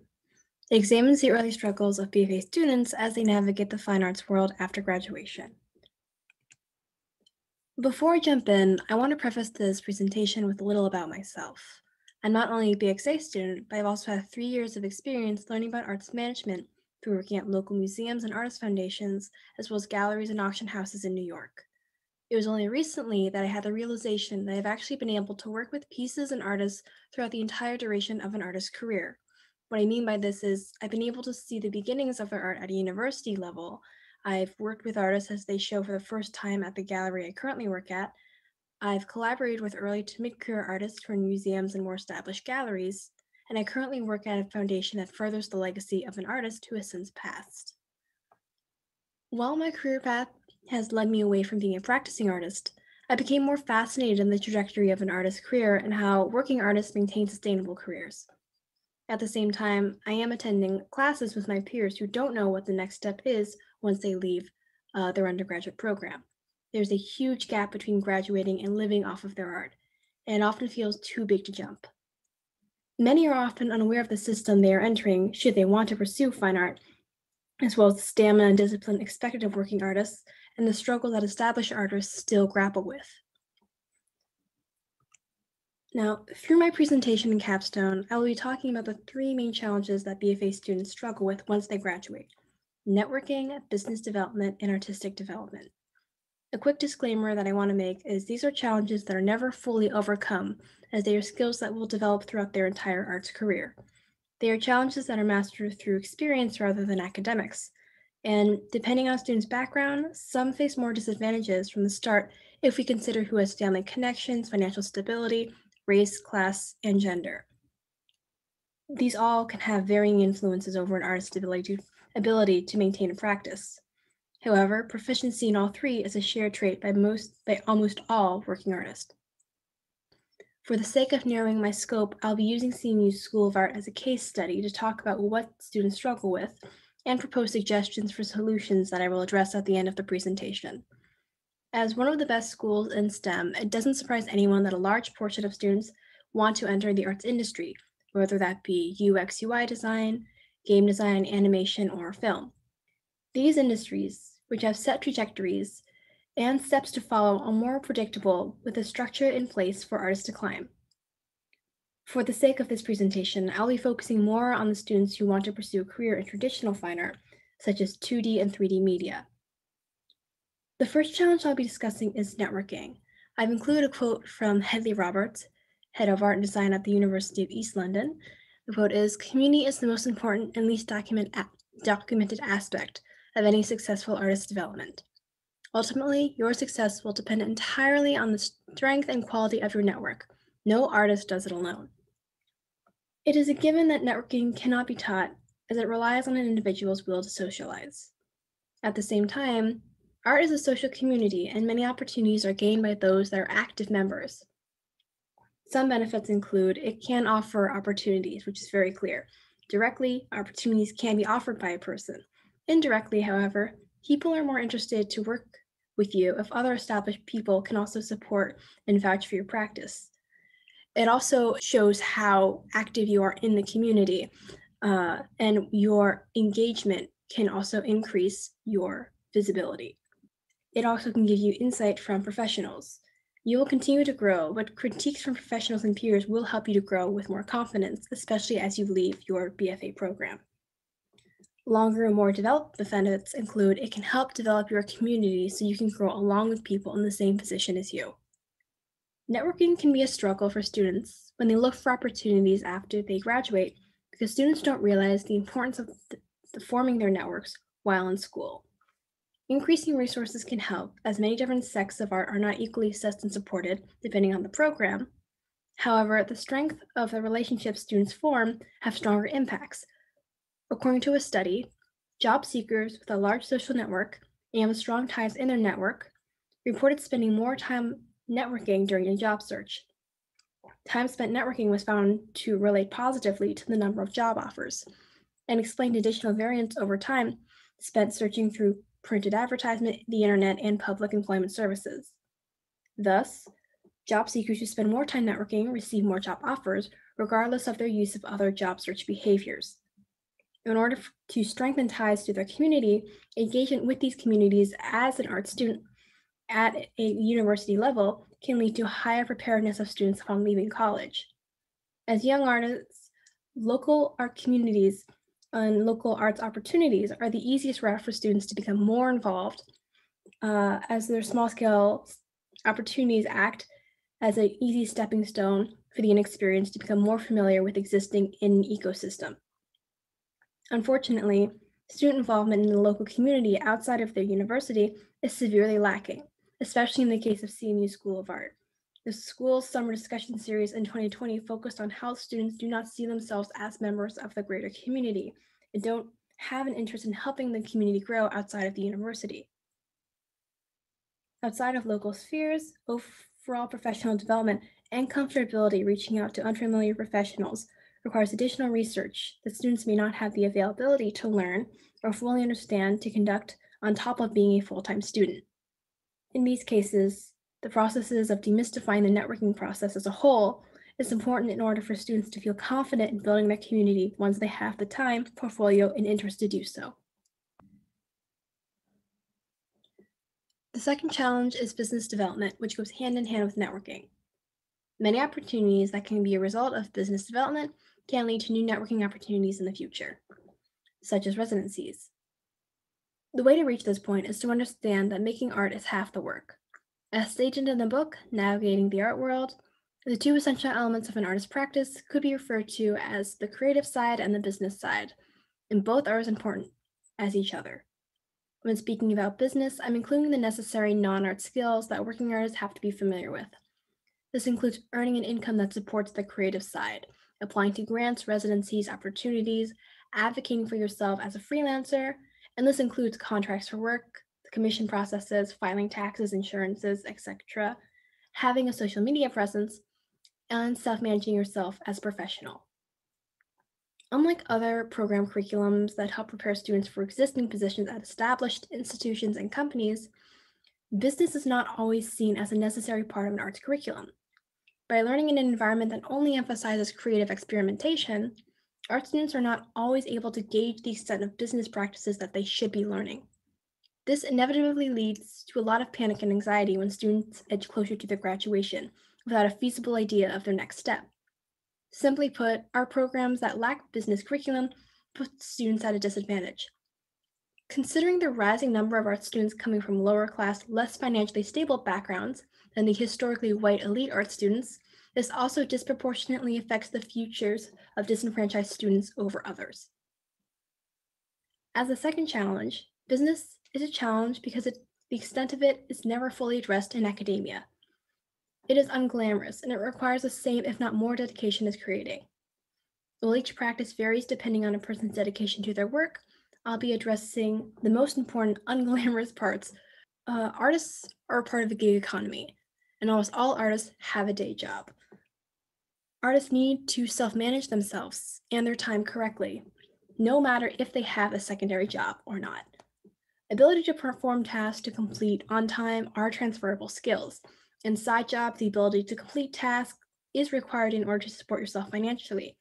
This rigorous approach to standard jobs is important to also apply to a creative practice so that there's a continuous workflow. Last one is artists need to have a social media presence as a way of easy access for people to view your portfolio. This fits into the community building part as it's the easiest way for like-minded artists to find you. Having a regular presence is also important for those interested in exhibiting your work, as engagement makes you discoverable and the easiest engagement is through social media. The final challenge is artistic development. A quick disclaimer. Artistic development is a lifelong, and new grads seldom leave their programs with a concrete idea of the art they are going to make. However, they should be aware that what separates early artistic development from those of established professionals. An art program's curriculum already addresses artistic development, but the main points I'll be addressing are developing a voice through additional education, technical skills, and critical awareness of the current world. The challenge posed by having a developed voice or an idea of a voice is that it sets artists in a direction that they can follow once they leave.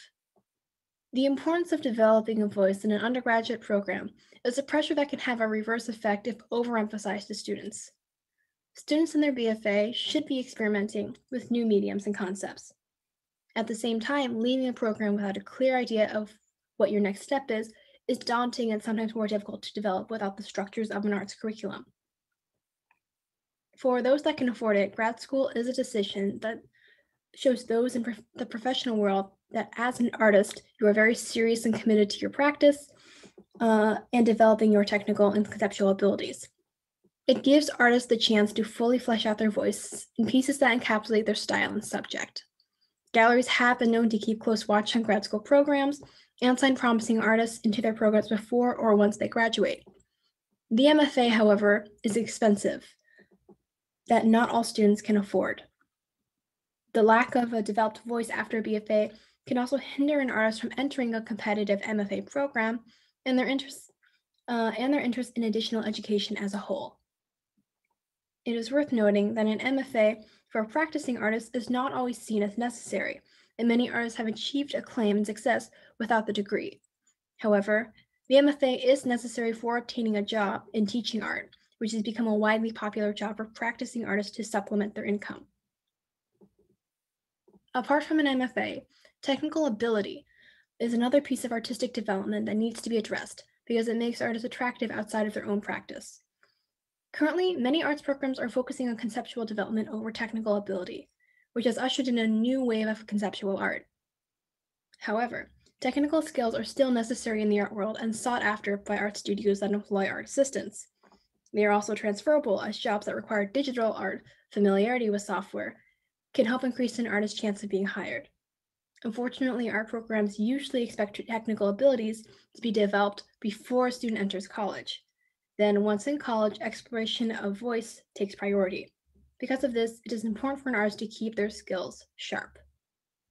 Like technical skills in developing a voice, gaining understanding of the current art world is a task that is left up to the artist to decide. It additionally makes networking and business development easier as an artist has a large understanding of which works the audience interacts with the most. Research into galleries, museums, nonprofits, curators, alternative spaces, and other artists has the ability to better shape an art student's practice and understand how they can fit into the art system before they even enter it.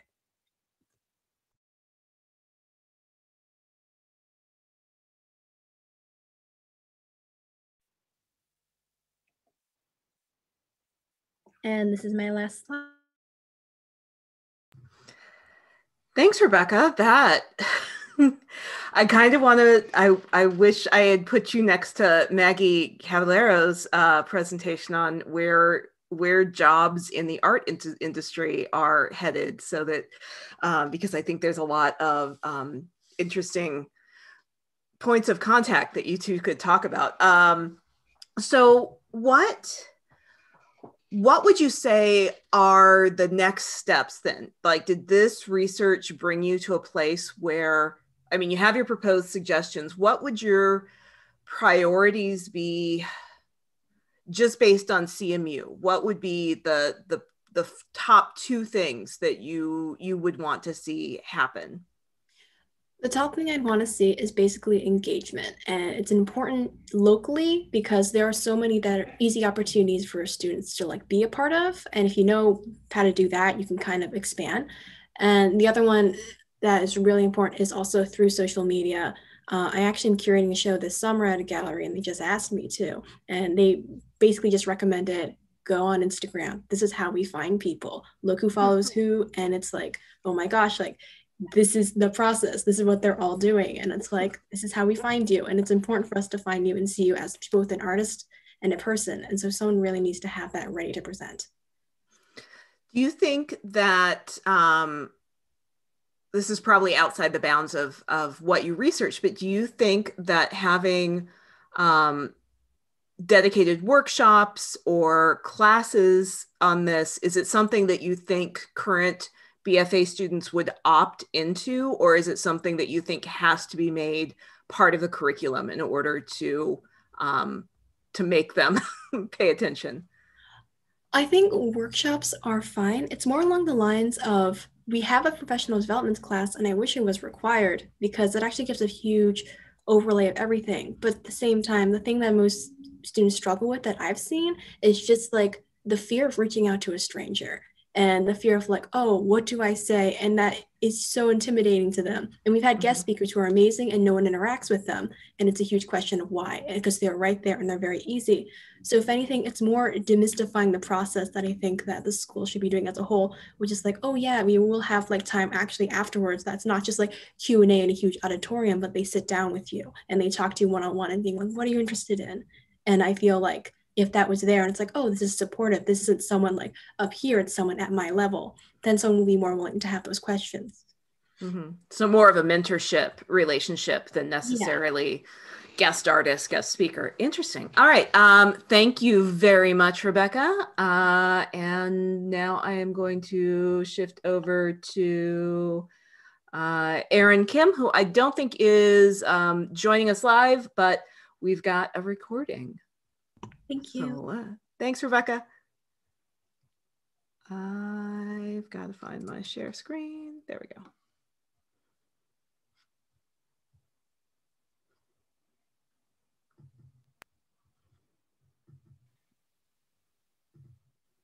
Hi everyone, my name is Erin Kim and I'm a BHA student studying decision science and musicology. Today I will be presenting on my capstone project about wellness at CMU. My project focused on studying the various levels of wellness elements for CMU students. But before I dive into the study itself, I want to talk a bit about the general term called wellness. Around me, I saw that this word was most commonly used for mental wellness. I thought that wellness was all about creating a healthy mindset and doing whatever you could to not fall into a negative mental state. However, I saw the word being used and written on various posters, speeches, advertisements, and in daily conversation. The more I was exposed to the word, the more I got confused about what the word exactly meant. So naturally, I turned to the dictionary. Merriam-Webster's definition of wellness is the quality or state of being in good health, especially as an actively sought goal. This definition seemed like a pretty simple definition to me, and it made me more curious as to whether or not wellness could be measured in smaller elements since the term is used so broadly. As I continued to research the word more in depth, I came across multiple dimensions of wellness. The dimensions split the term wellness into parts that each represent a certain aspect of wellness.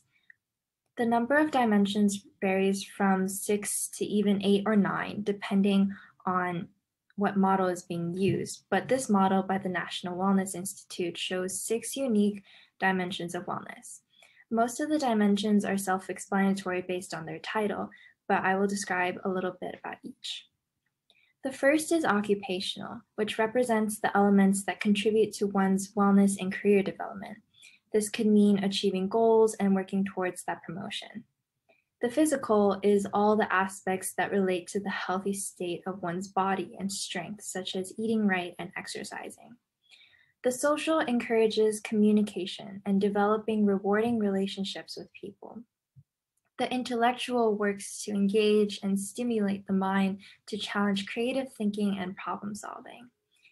The spiritual revolves around one's beliefs and the balance those values have with our day-to-day choices to see how strong one's values remain through the many experiences one may have. And finally, the emotional includes the positive and negative aims to work on coping better with negative emotions and boosting the positive ones. From these 6 dimensions, I created a personal smaller model with 3 dimensions that applied better to my everyday life as a college student. These 3 are environment, people, and mind, body, and spirit. I found that my overall state of wellness was heavily affected by my environments, such as being away from home, the change in weather, and even the personality of the city. Being a part of a new community also influences wellness, in that you can meet new friends, teachers, as well as network for career-related relationships. And in general, the choices I make for my mind, body, and spirit are different in a college setting.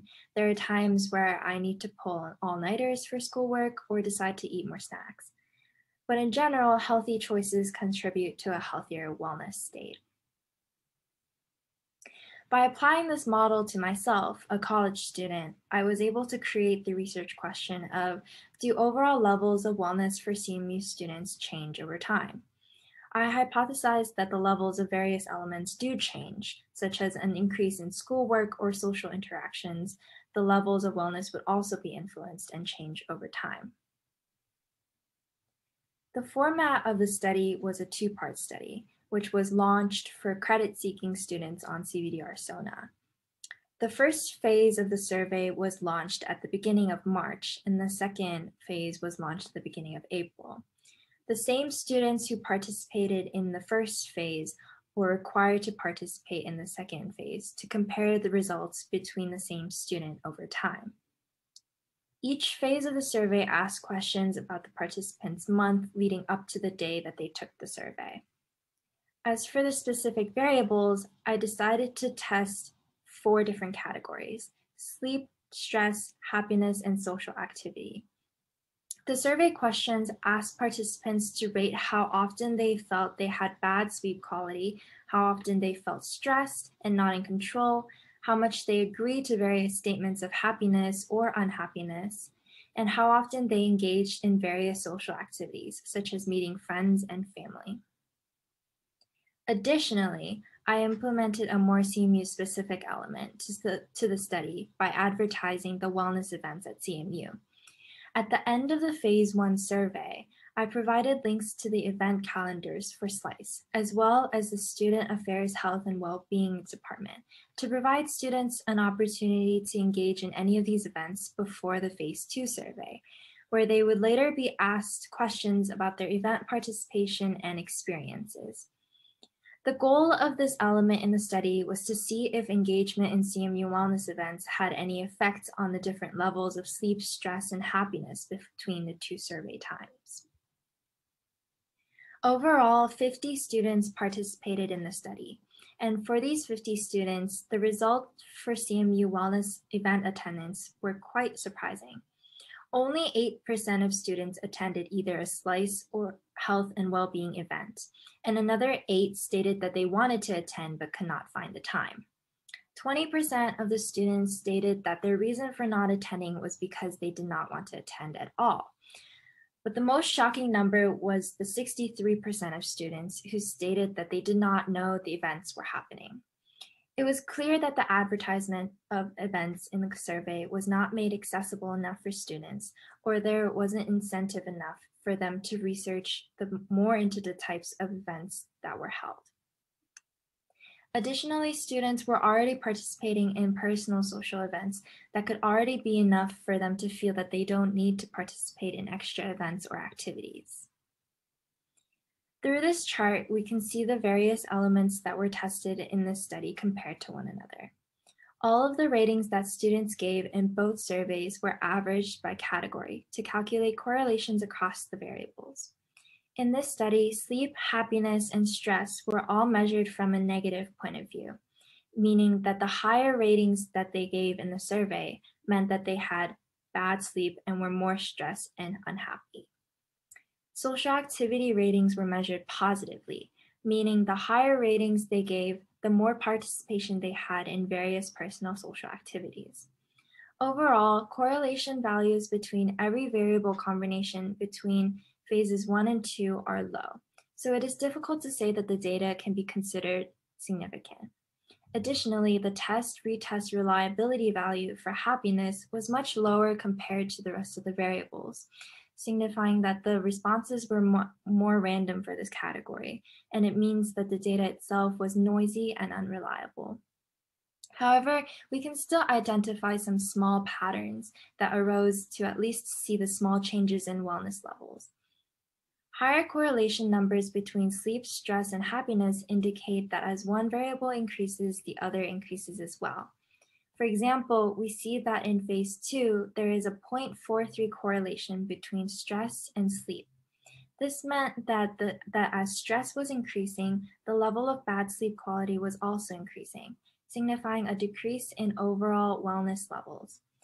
In terms of social activity, because the variable was measured positively, all of the correlations are negative, meaning that as social activity increases, the level for the rest of the variables decreases. In other words, engaging in more social activities helps with relieving stress, makes students happier, and helps with sleep quality.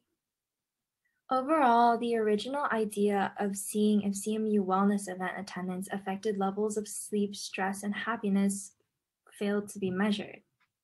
However, through the survey data, small patterns could be identified, signaling that with further research, more significant data could be collected to prove that levels of wellness can change over time, depending on the level of event and social activity engagement.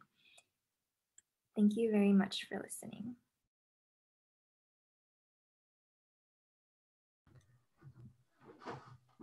Thank you to Erin for that really interesting presentation. I'm struck by how many of the projects are really engaging with structures, both social, institutional, physical structures, and thinking about how we can remake those to better serve us, right? We made them in the first place. We can remake them into new things, which I'm finding optimistic and hopeful.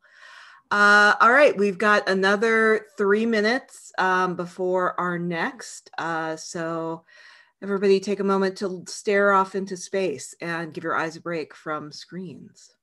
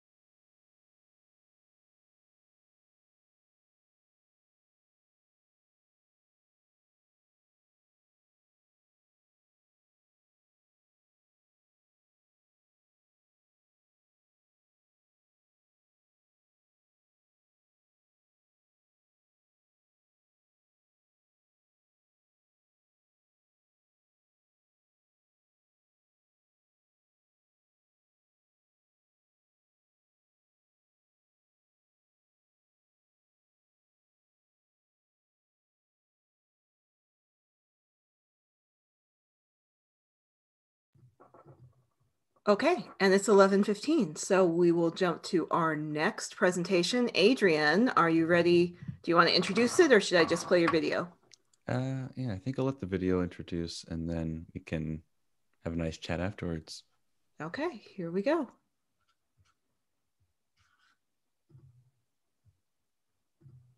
Oh, wait, hold on. I got to share my screen. So many things to keep track of. Hold on. Where am I?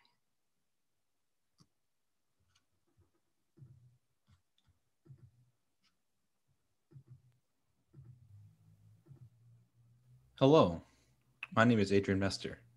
I'm graduating with a BCSA degree with concentrations in computer science and music technology. Over the course of these past 2 quarantine semesters, I've been looking to understand and capture the mentalities of gun-carrying persons.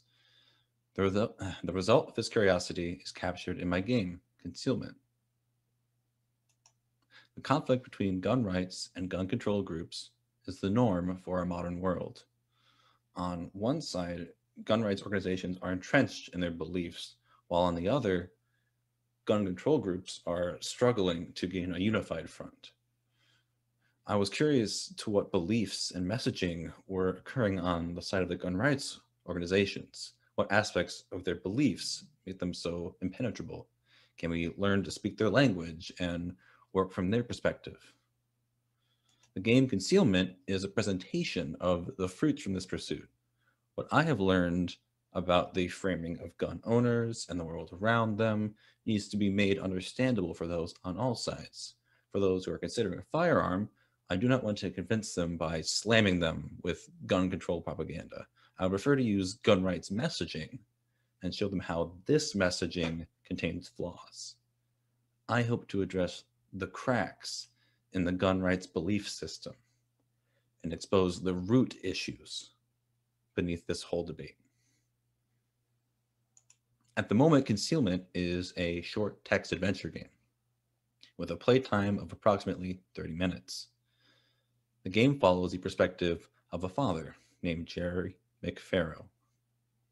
The player joins Jerry on the eve of his classes for a concealed carry license, following him through several days as he learns to use his firearm and ultimately using it on the final day. A key focus in the gameplay is how carrying a firearm can alter one's thought process. The ability to use the firearm to amplify the stakes of a social situation is a powerful aspect of the tool. This omnipresence is a key in representing the gun carrier's psyche. Multiple endings are possible in the game. Any ending due to a conflict refers to news articles that are relative to the event that the player acted out, while the neutral ending has the player lectured on the mental pressures of gun carrying, how they managed to get through the different conflicts within the day, but regardless, felt pressured by them. Interspersed within the story are quotes and messages taken from gun carriers, either woven into the lines of characters or utilized as key talking points when presenting these endings. This directly transmits the messaging to the player. At the time of this presentation, I've sent out the second prototype of Concealment for playtesting and feedback.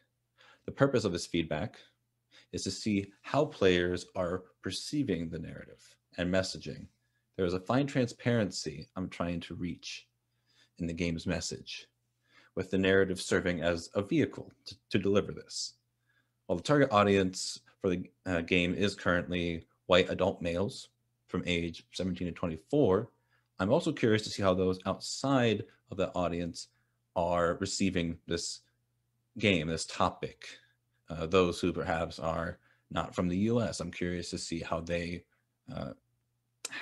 perceive this representation of messaging, see if it aligns with their preconceptions. Any amount of feedback is extremely useful to me.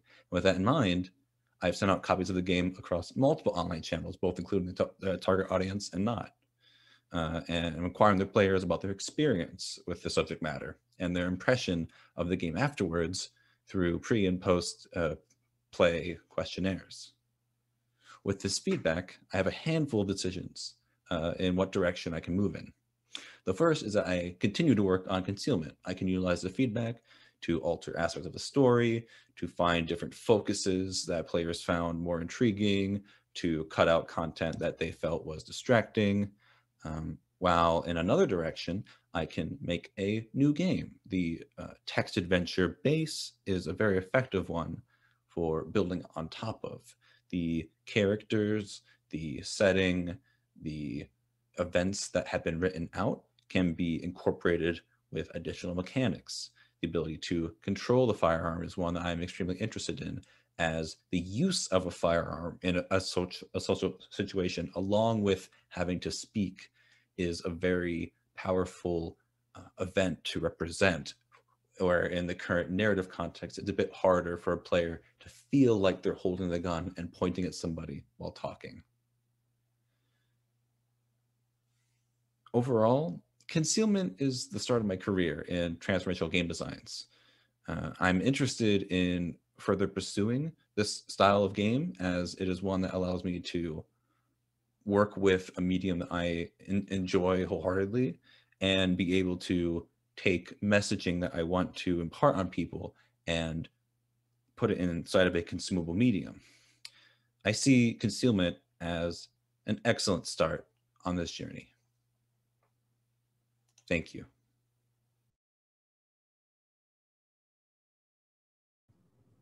Thanks, Adrian. So I'm wondering if you can tell us a little bit about how you decided on the combination of content and format for this. Like, what prompted you to make a text-based game that talked about the experience of guns? Oh, of course. It kind of started from the perspective of guns. Strictly speaking, I was unsure of the exact format of the game, but I knew that I wanted to start by researching into the guns conflict, seeing what people are discussing, arguing about, and what aspects of gun control and gun rights groups comes out in their propaganda, in their focuses.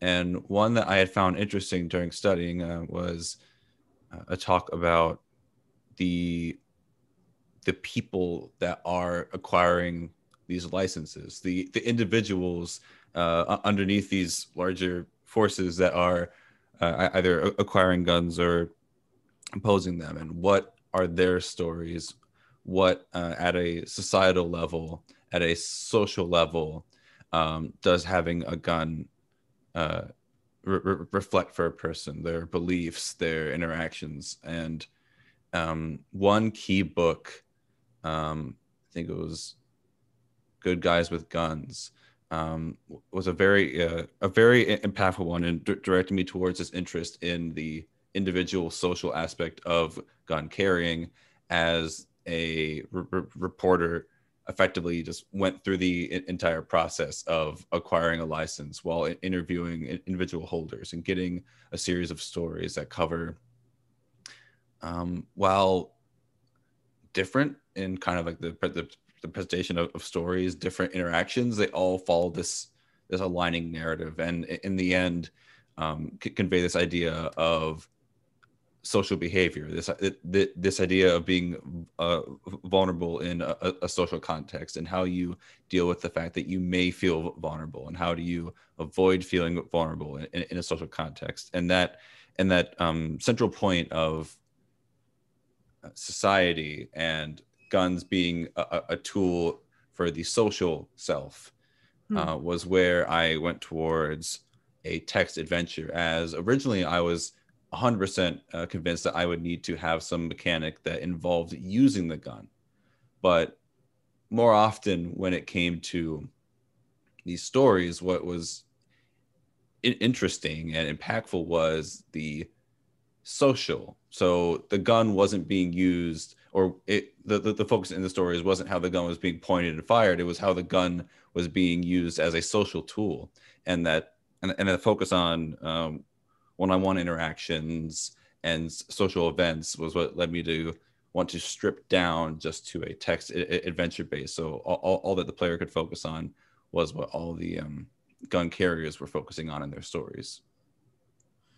It's really interesting. And also so striking that it foregrounds the necessity of the social self, as you mentioned, right? Like, in how that self is altered or affected by the tools at hand. And I wonder if it'll be interesting to hear sort of what kind of international feedback you get from that, because I think you are right that getting responses both from US people for whom this is, feels like the norm in a lot of ways, and hearing from other people for whom, this is not an everyday kind of experience. Yeah, really interesting. So, yeah, what would you say are the top 2 skill sets you developed, that you built, that you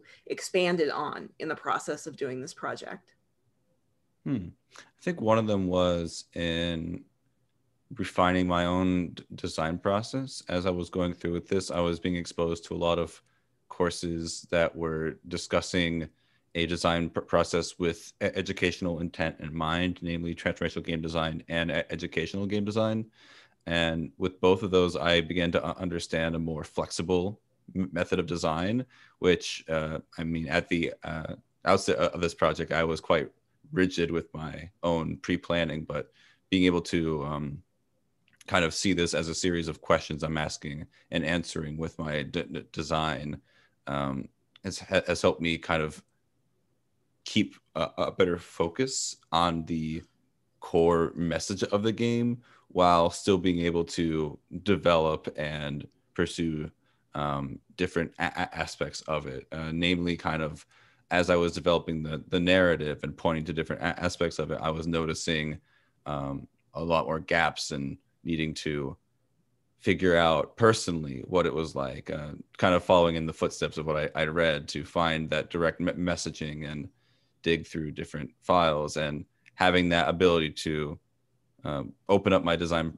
process a bit more and have a fluid movement between this research development and direct creation and design was one that I enjoy a lot, as well as kind of the playtesting social aspect, being able to get more skills with working with people in gathering their feedback and finding that connection with my players and understanding how to build up that network to communicate and iterate on my own process was one that I also felt was extremely useful from this project.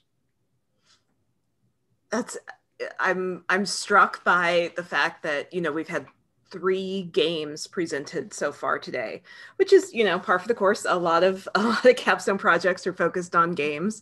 But they're such different, you know, all the games are very different, but what all 3 of you have said is that balance between flexibility, being able to be responsive to different kinds of problems, to think about different kinds of solutions, and balancing that against a structure, right? Having your boundaries and deadlines and requirements in mind, and still being able to be flexible within that as being a really crucial skill. So it's interesting to hear you say that as well. I guess that's at the heart of designing games, is that you gotta manage both of those at the same time. Excellent. Thank you so much, Adrian, for sharing that with us. And now we will move on to Summer. Hey, Summer. Hello, everyone. So yeah, you can share your screen if you need to, and it's all yours. Cool. All right, give me 1 sec.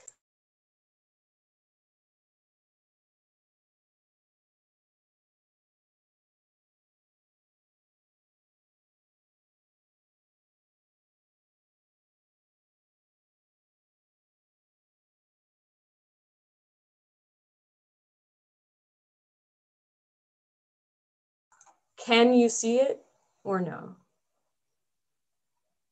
No. Okay. Excellent. Hold on. Oh, I got a thumbs up from Rebecca, though. Okay, wait. I'm trying it one more time. I could see it when you shared screen. I don't know if it's popping up for Steph. What about now? It could very well be me. That's why I'm not sure. Oh, there it is. I found it. It was just behind Windows. Okay. Cool. All right, then give me 1 second. All right. Hello, everybody. My name is Summer Schneller. I'm a BXA student doing my concentrations in architecture and environmental and sustainability studies. Today, I'm going to be presenting my capstone project. It's called Eco Grinds. And we'll get into that in a little bit. But first, I want to propose a scenario that maybe will help get people into the right gear for this.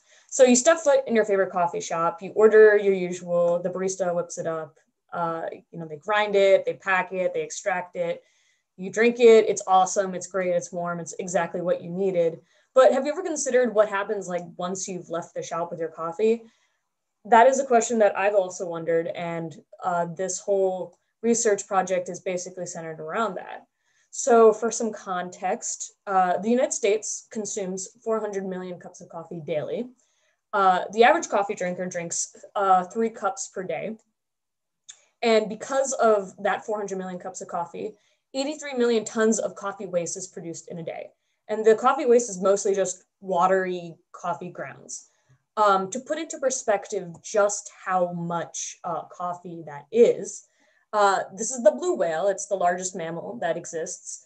And if you were to represent the amount of coffee grounds by weight in blue whales, you would have to get 415,000 blue whales to measure up to that many coffee grinds. So clearly there's something going on here. And the ridiculous thing is that coffee itself is an organic material. So why is it ending up in landfills? That's my question.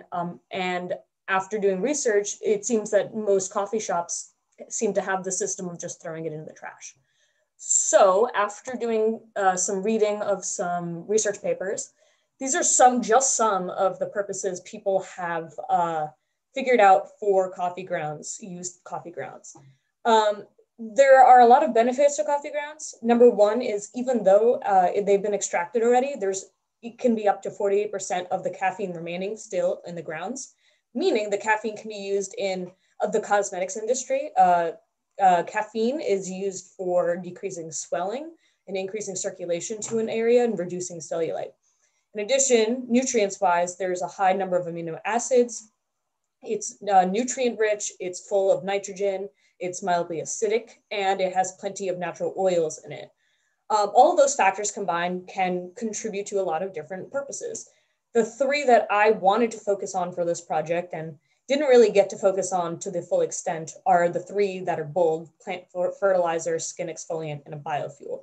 The biofuel was the process that I carried out the most. The skin exfoliant I kind of put on the back burner, and the plant fertilizer I started working on, but there were a lot of things I needed to figure out. So I'm just going to walk through my process work for figuring out these products. So this is the first trial, which was basically when COVID started. I had gone to the local coffee shop where I was staying for that time period and asked them if they'd lend me some coffee grounds. And they ended up just handing me a 4-pound bag of coffee, sopping wet, which was great though. I mean, that just proves the point that many coffee shops are not giving it away. So what I did was I baked off the water at a low temperature in the oven. I poured them into coffee filters. I melted some paraffin wax candles that I found around the house. I poured them over and I let them cool, and then that's how you had it. But it taught me a lot of things off the bat, even just from making it. That number one, I need to mix the wax and the coffee grounds. I don't know why it didn't occur to me then, but I did. They need to be homogeneous or else it's kind of defeating the whole point. Also that coffee, when wet, it molds extremely quickly, which made it a little challenging if I didn't dehydrate the coffee grounds immediately. And then the final thing is that the coffee itself isn't able to hold itself together. It needs the binder of the wax to do that for itself. So then I kind of wanted to try out that gardening concept. I wanted to create some sort of a product that when used has seeds in it, and when wet expands and starts growing seeds for your garden. That it's like an all-in-one comprehensive. The closest thing that exists on the market is these things called peat pots, but there's a large environmental challenge brought with peat pots because peat, places where peat is produced hold up to 1/3 of the world's soil carbon. And when harvested, it releases a large amount of carbon dioxide into the atmosphere, which we all know we shouldn't be doing. So I found, after doing some research, a product called coconut coir. It's the husk of a coconut. It's already a waste product as is, so it's not like it was gonna be causing anyone any harm. And the cool thing about it, if you see in the top right, is that when it's dense, it stays together, but when wet, it just expands like multiple times over. So you need only a little bit to go a long way. Didn't really stick together after I packed and dehydrated it. I need to do more research, but the issue is there's not much precedent work going on in this specific product kind of idea. but I do intend to keep working on it because I think it'd be a really neat idea. I want to quickly touch on the ethics of product development. I felt a lot of struggle trying to figure out how to produce a product without adding any more to an already ethically challenging agricultural situation. Coffee itself is a hard product to be created ethically due to the amount of hands it passes through and due to the controversy with fair trade and that it hasn't really demonstrated a large increase in economies for the people who are growing it. I also struggled a little bit with finding I wanted to use organics to reduce the amount of chemicals that I would be contributing to the globe. What I did find though is that beeswax, which is the wax that I transitioned to after this first test, is so hard to find as an organic material because bees will just fly wherever they please. And so if there's any non-organic farms in your 50-mile radius, wherever your bees hang out, then that's a done deal. You already lost the organic title. So those are some things in mind. I wanted to really be conscious of the ethics involved and try to make this as green and eco-friendly as I could. So for the final testing, I ran a few trials with different ratios of coffee grounds and beeswax. One with like a higher concentration of coffee grounds and one with a higher concentration of beeswax, where I melted it and I combined it, slowly incorporated the grounds into the wax, and I let it cool in a number of different shapes and methods. I really like the idea of using a coffee filter because it does burn, but I was also considering letting it just be cast in a mold that was removed after it and it was just a solid puck, which worked, but for cleanliness sake and coherency, it was actually really nice to have the filter. So yeah, I learned a couple of things and I took a little video of the process, which is here. On the left is the lower concentration beeswax. So it's about a 50-50 ratio of weight between coffee grounds and beeswax. On the right has a lot more beeswax in it. And it's super smoky and it dripped a bunch. It made a mess in my grill. It was not the best. And then on the right, you can see the a different shape that I used, which was a square shape. I was curious if it would burn differently, but this was definitely helpful. And I did end up sticking with a closer to the 50-50 ratio between coffee grounds and beeswax. It seemed to work the best for what I needed. And actually, I was shocked to find out they burned for like more than 20 minutes each, even though that was like my first time trying it. So that gave me like hope for it working out. So all in all, these are a couple pictures I took at the end of the final product. You can see here, they are just a package of coffee grounds and beeswax in a coffee filter. All of the part of the product is flammable, so all of it will go up in flames. So you can light it kind of wherever you please and it'll all go up in flames. Here's a couple more pictures. I really wanted to focus on it being like an eco-conscious option for you and your family and your home. And I guess a few things that I definitely want to continue work on this. The next step would be to start talking with some local coffee shops now that COVID's kind of dialing itself down and see how we can work out some sort of a partnership where I can get grounds from them, produce products, and have them resell it. COVID definitely put a damper on my intentions and goals, but I'm really happy with the way everything came out. And I think that there's a lot of potential for moving forward. So yeah, thank you. Awesome. Thanks, Summer. I have one really obvious question, which is, what does it smell like when it burns? It smells great. Yeah, it smells like roasted coffee grounds and beeswax. It's pretty much exactly what you think. Nice. So, you know, can't complain. Could be much worse. That's a lot better than a lot of fire starter briquette kind of things. Exactly. Awesome.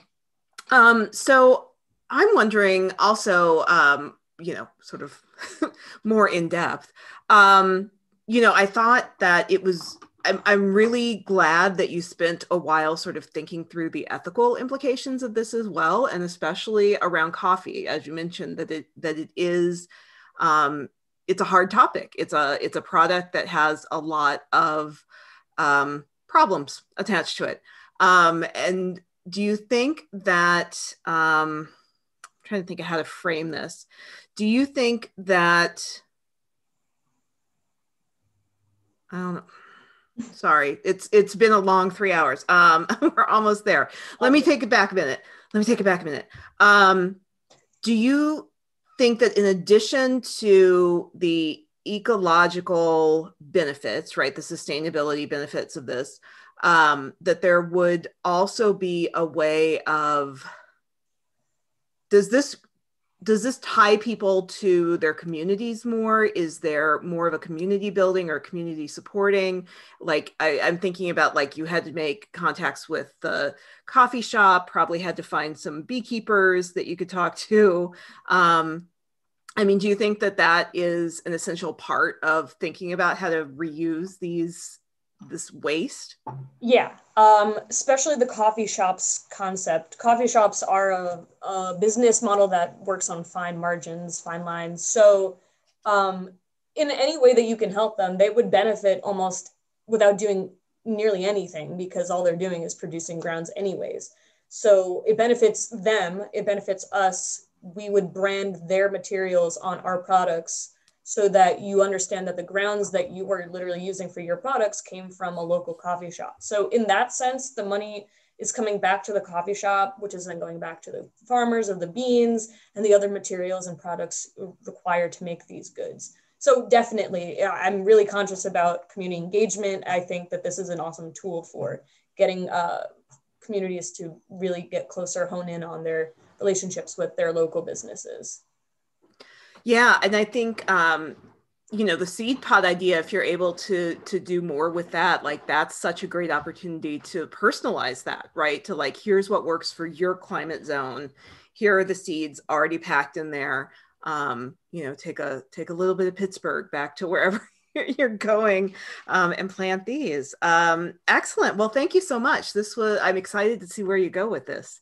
Yeah. Thank you for presenting. All right. And to wrap us up this morning, Christian, hello. Hello. All right. I will hand it over to you. You can share your screen or do whatever you need. Yep. Should be up.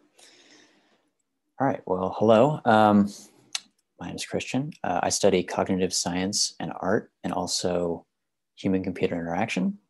The project is called PITH, and I did it along with Sydney Zun, who is a student in computer science. And it was mentored by Professor Hirokazu Shirado from HCI. So the sort of catalyst for this project, where it started, it was about a year ago, maybe a little more. Sydney and I were talking about democracy and anarchy and all sorts of sort of different systems of governance or not governance. And we realized that direct democracy is a pretty cool system, but it really can't exist at a large scale. There's sort of a fundamental problem when it comes to the physicality of the world. We can't all meet together to discuss something or vote on something and so on. And even if we could, there's a challenge, and that is that we can't have a discussion at a large scale. We can have a discussion with maybe 5 other people. We can have a discussion with everyone at CMU or everyone in Pittsburgh or everyone in Pennsylvania. It goes on. So there's sort of this challenge here, and we thought, well, maybe this is something to start thinking about. How could we design a system that sort of facilitates these large-scale discussions in a digital way? Because when you are working digitally, these traditional constraints of distance and sort of geography are sort of disappeared, to some degree at least. So our approach is this: basically to take a large group of people, split them down into these smaller groups where you can have a natural discussion, maybe 3 to 10 people, and then to produce some kind of a summary, some sort of document, some record of that discussion, and join those together to get a kind of an approximation for what that entire discussion would be like. So it's breaking everybody down into these sort of atomic units of discussion and then building everything back up in this sort of cycle here. So what I'm going to focus on here, and what we sort of focused on, is the small discussion space, because really this is kind of where it starts. You know, we can only sort of work with smaller groups, but ideally it would be larger groups. But this is sort of if we get the small discussion space right, then if we can get the large discussion space, eventually it should work better. So really what we were asking here is what we can learn from existing systems. There's a lot of great chats out there like Discord, Slack, messages, and so on, but there's a lot that we can improve on, and asking the question of where we can improve on, what's lacking. So there's two things I'm going to talk about here. The first is this problem that we ran into of summarization. How can we effectively summarize a discussion fairly and efficiently? And the second is that place for people to discuss. What does that look like? What's it like to interact with it? And I'll walk through sort of a very specific, smaller design problem that we encountered. So the first thing is this organizational system. And this we worked on last fall and also this spring. And it turns out that there's two sort of ways to do this.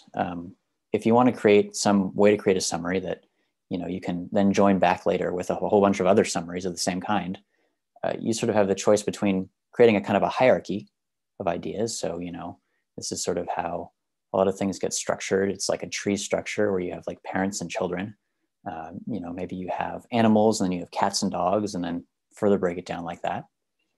Or you have more of an associative network where everything is sort of this like little node which has links to other things around it.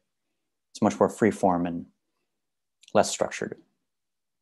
So the first approach we took, because this is something that we saw worked a lot in other systems, was this hierarchical approach. So thinking about a sort of a nested list where everything is a grandparent or a parent or a child, and it can sort of go as deep as you want it to go. So we implemented this and we tested it out, but it turned out that there were a lot of problems with it. It was really hard to view at these sort of different resolutions. You could only see a very specific section of that tree at a time. And it's very hard to sort of traverse the tree and move around and have a sense of where you are. So with this in mind, we kind of moved in a different direction, thinking about breaking this up into two pieces, a sort of a list, which is sort of a fast-paced place where you can pin things, and an idea map, which is really for synthesis and deeply mapping these relationships without a hierarchy. So this is sort of what that looks like in the end. This is the full interface. You start on the left with sort of like this free-flowing chat where ideas just sort of pop off quickly.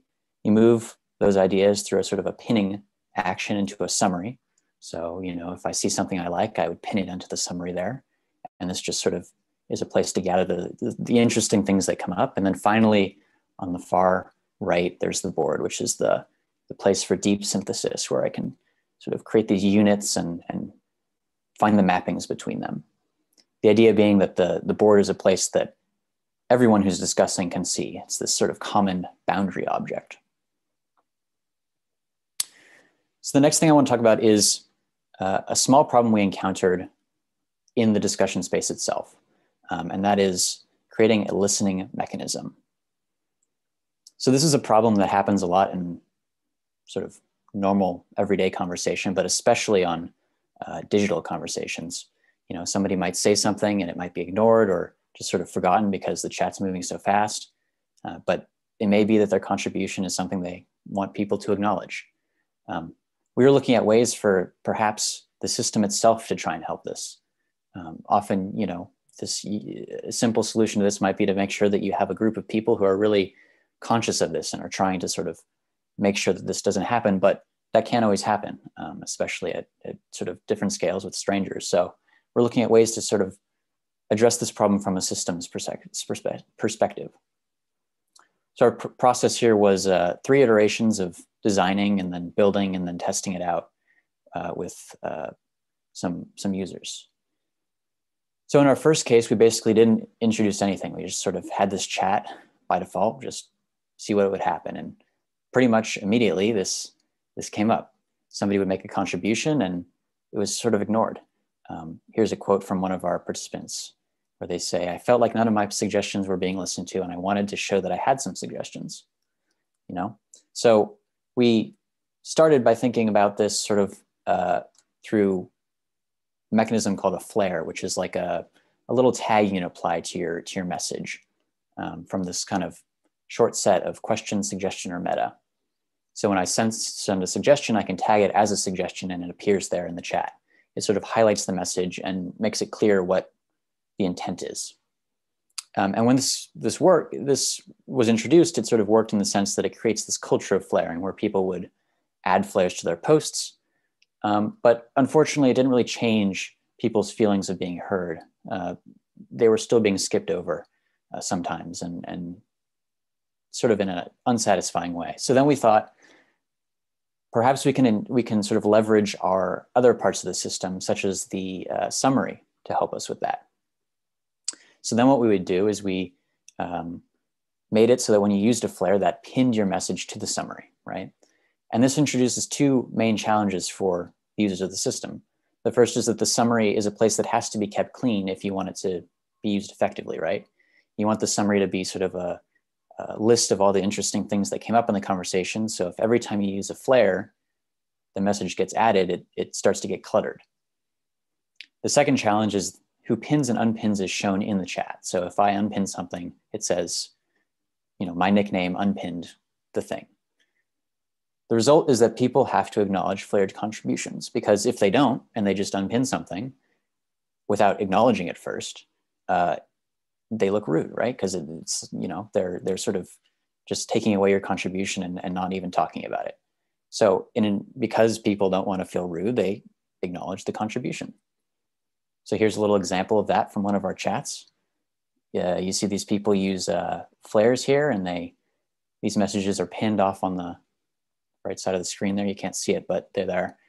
And then sure enough, other people will come and they'll respond. They'll reply to these messages and acknowledge them by either adding on or agreeing, or sometimes they would disagree, but they didn't ignore it is the point. They would always respond to it, which is what we were going for. So we were able to sort of have this effect, change the social dynamics of the system.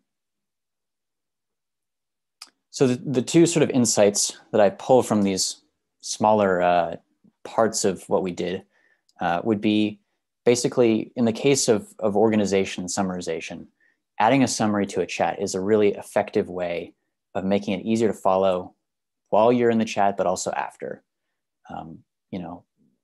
We measured sort of what would happen without the summary, and it seemed like the summary was really adding something to people's experience of using this.